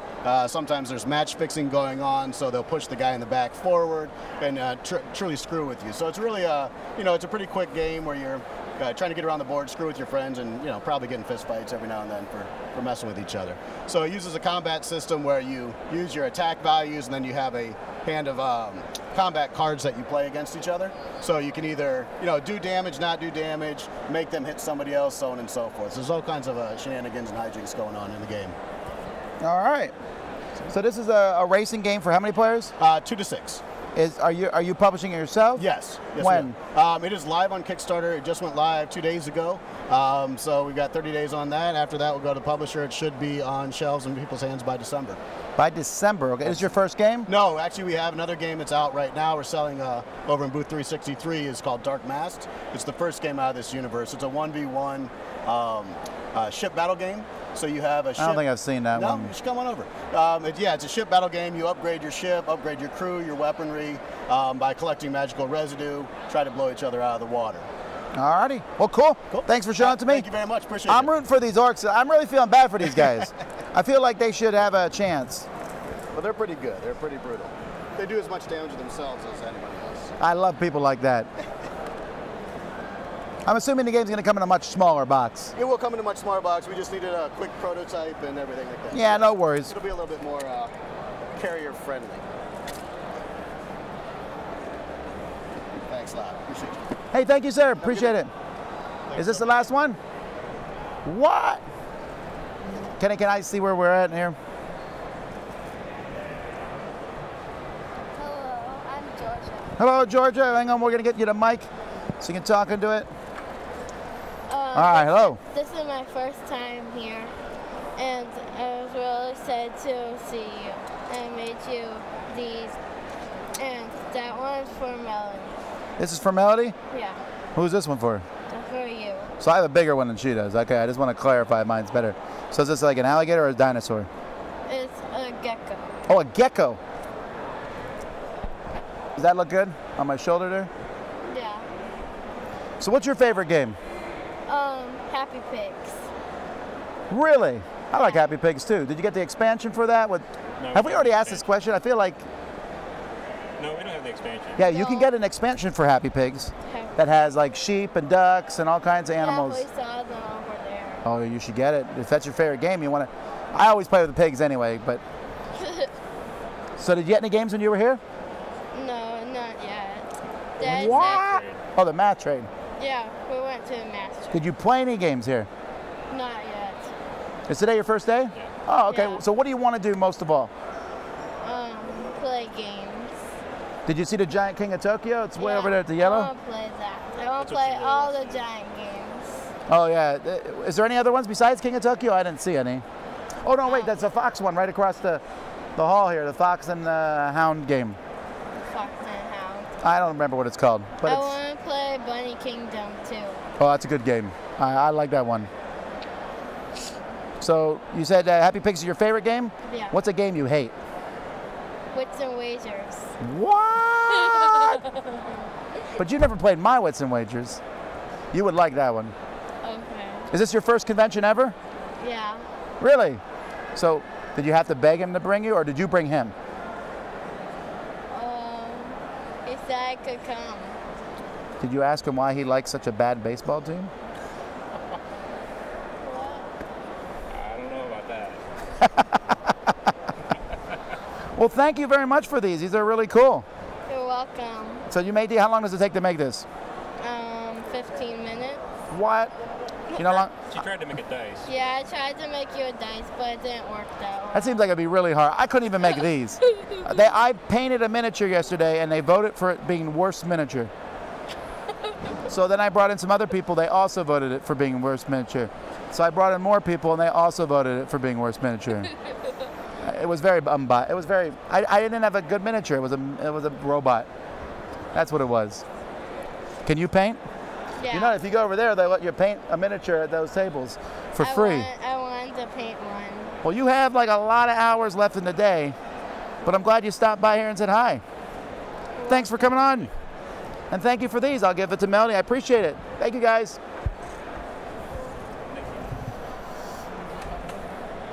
What a great way to end it there. Okay, so here's some things that we can talk about real quick. You've seen now a lot of pitches, and most of these people were able to get it in 2-3 minutes. Not all of them, though, right? Some people can't pitch their game very as well as others. You can tell which ones are best. You need to be able to pitch your game really quickly when you're talking to people and be able to explain it as fast as you can. Even if it's a big game, you should be able to shorten it down as fun. I would say of the ones I saw today, the Sonata game looked really good. I think I like that one. Maybe that's a solitaire, but that one looked the most interesting to me. The one that's Quarriors looks kind of interesting, but man, that's really similar to Quarriors. So we'll have to see. We'll see if any of these come. It's amazing how many people, though, are starting their own companies and doing their own publisher. With all wonderful due respect, half those people that you saw today will be they're going to fail, right? And that's the way things are. And I don't mean it to be negative, but some of these people may go on to start the next Asmodee too, though. Who knows? We're done with our live coverage here, folks. It is the end of the thing. Do we have anything else to say? Here, Chaz, come on. Come on real quick, tell your mic. We have to give Chaz credit here. Hello. Because he's been doing all the... I feel naked without my clipboard. Did more people show up than you expected, or was that about the number? No, that was more. We had about half that many that signed up before today, and the second half was just people that showed up today. Well, I like that some people showed up just to talk, right? Yeah, that was nice. That was neat. And we saw everything from a published, almost to be published game, to someone who just basically had an idea. Yeah. The range was really interesting to see. Yeah. And also, like you said, that was such a neat one to end on. Yeah. What's interesting, though, is also most people, that's a tough thing. So give everyone credit here. I could feel some of them were shaking and stuff. Yeah. It's a very... We do this all the time, so it's not as problematic. I'm being given the signal to hold the mic higher, which I've been telling everybody all morning. Oh, I think I'm ready to put the clipboard down for the week. We are. So one of the reasons that we do it the way we do it here, folks, is that we... only because you know better. Well, that one guy said, hold the mic up. He's like this. I said, no, you need to put the mic up. He's like, all right. I was like, all right, I give up. But one of the reasons we do it, we front load on Wednesday, Thursday, Friday, because we actually do like to attend conventions. Yes. So for today, then later on we can go to convention, and tomorrow. That's one of the things that we do this for. We appreciate all of you watching. We'll be back with, we're going to be cutting up some of the videos we did over the last week and posting them of the different people. Chaz will probably be doing coverage on his own channel. A little bit, yeah. And then we're going to be reviewing games like a madman. 2 weeks from now, Dice Tower Con. Lots of live coverage from Dice Tower Con. Chaz will actually be the front man for it. He will not have the clipboard this time. I know. I will actually be able to be in the seat at Dice Tower Con. Well, why don't you tell us a little bit about what you're doing? Oh, okay. So Marty Cannell and I are going to be hosting a live stream 4 or 5 of the days at Dice Tower Con. We're going to be doing publisher interviews, and also we've been given free reign each day to do a couple of things totally with our own creative control within limits, is what we were told. So we have some ideas. I will regret this, I'm sure. That's our goal. You got the memo. So we're going to have a little bit of a variety. We want to, keep it interesting and informative, and really try to have a good time there at the convention. Because Dice Tower Con is so unique, it's so laid back. It's just like a giant gaming club day. We want to kind of bring that atmosphere to the interviews and everything throughout the week. And then we're going to also be streaming a few, not all of them, but a few of our shows that we do there. Specifically, we'll be streaming our top 10 list and the Dice Tower Awards. I know who won all the Dice Tower Awards. You have not shared that information with anyone. I have shared that information with one person who needs to know. Okay. There are 3 people who need to know: me, Eric Summer, and Derek Porter. And that's maybe a couple others. That's it. But we're trying to make it cool. We have really great trophies to hand out. Okay, so this is all coming up in 2 weeks. But between then and now, reviews, more stuff. But for now, we're taking a break. Until next time, I'm Tom Vassell. I'm Chaz Marler. Who's still not holding the mic up to his mouth. It's Chaz Marler. There, how's that? And you've been watching the Dice Tower.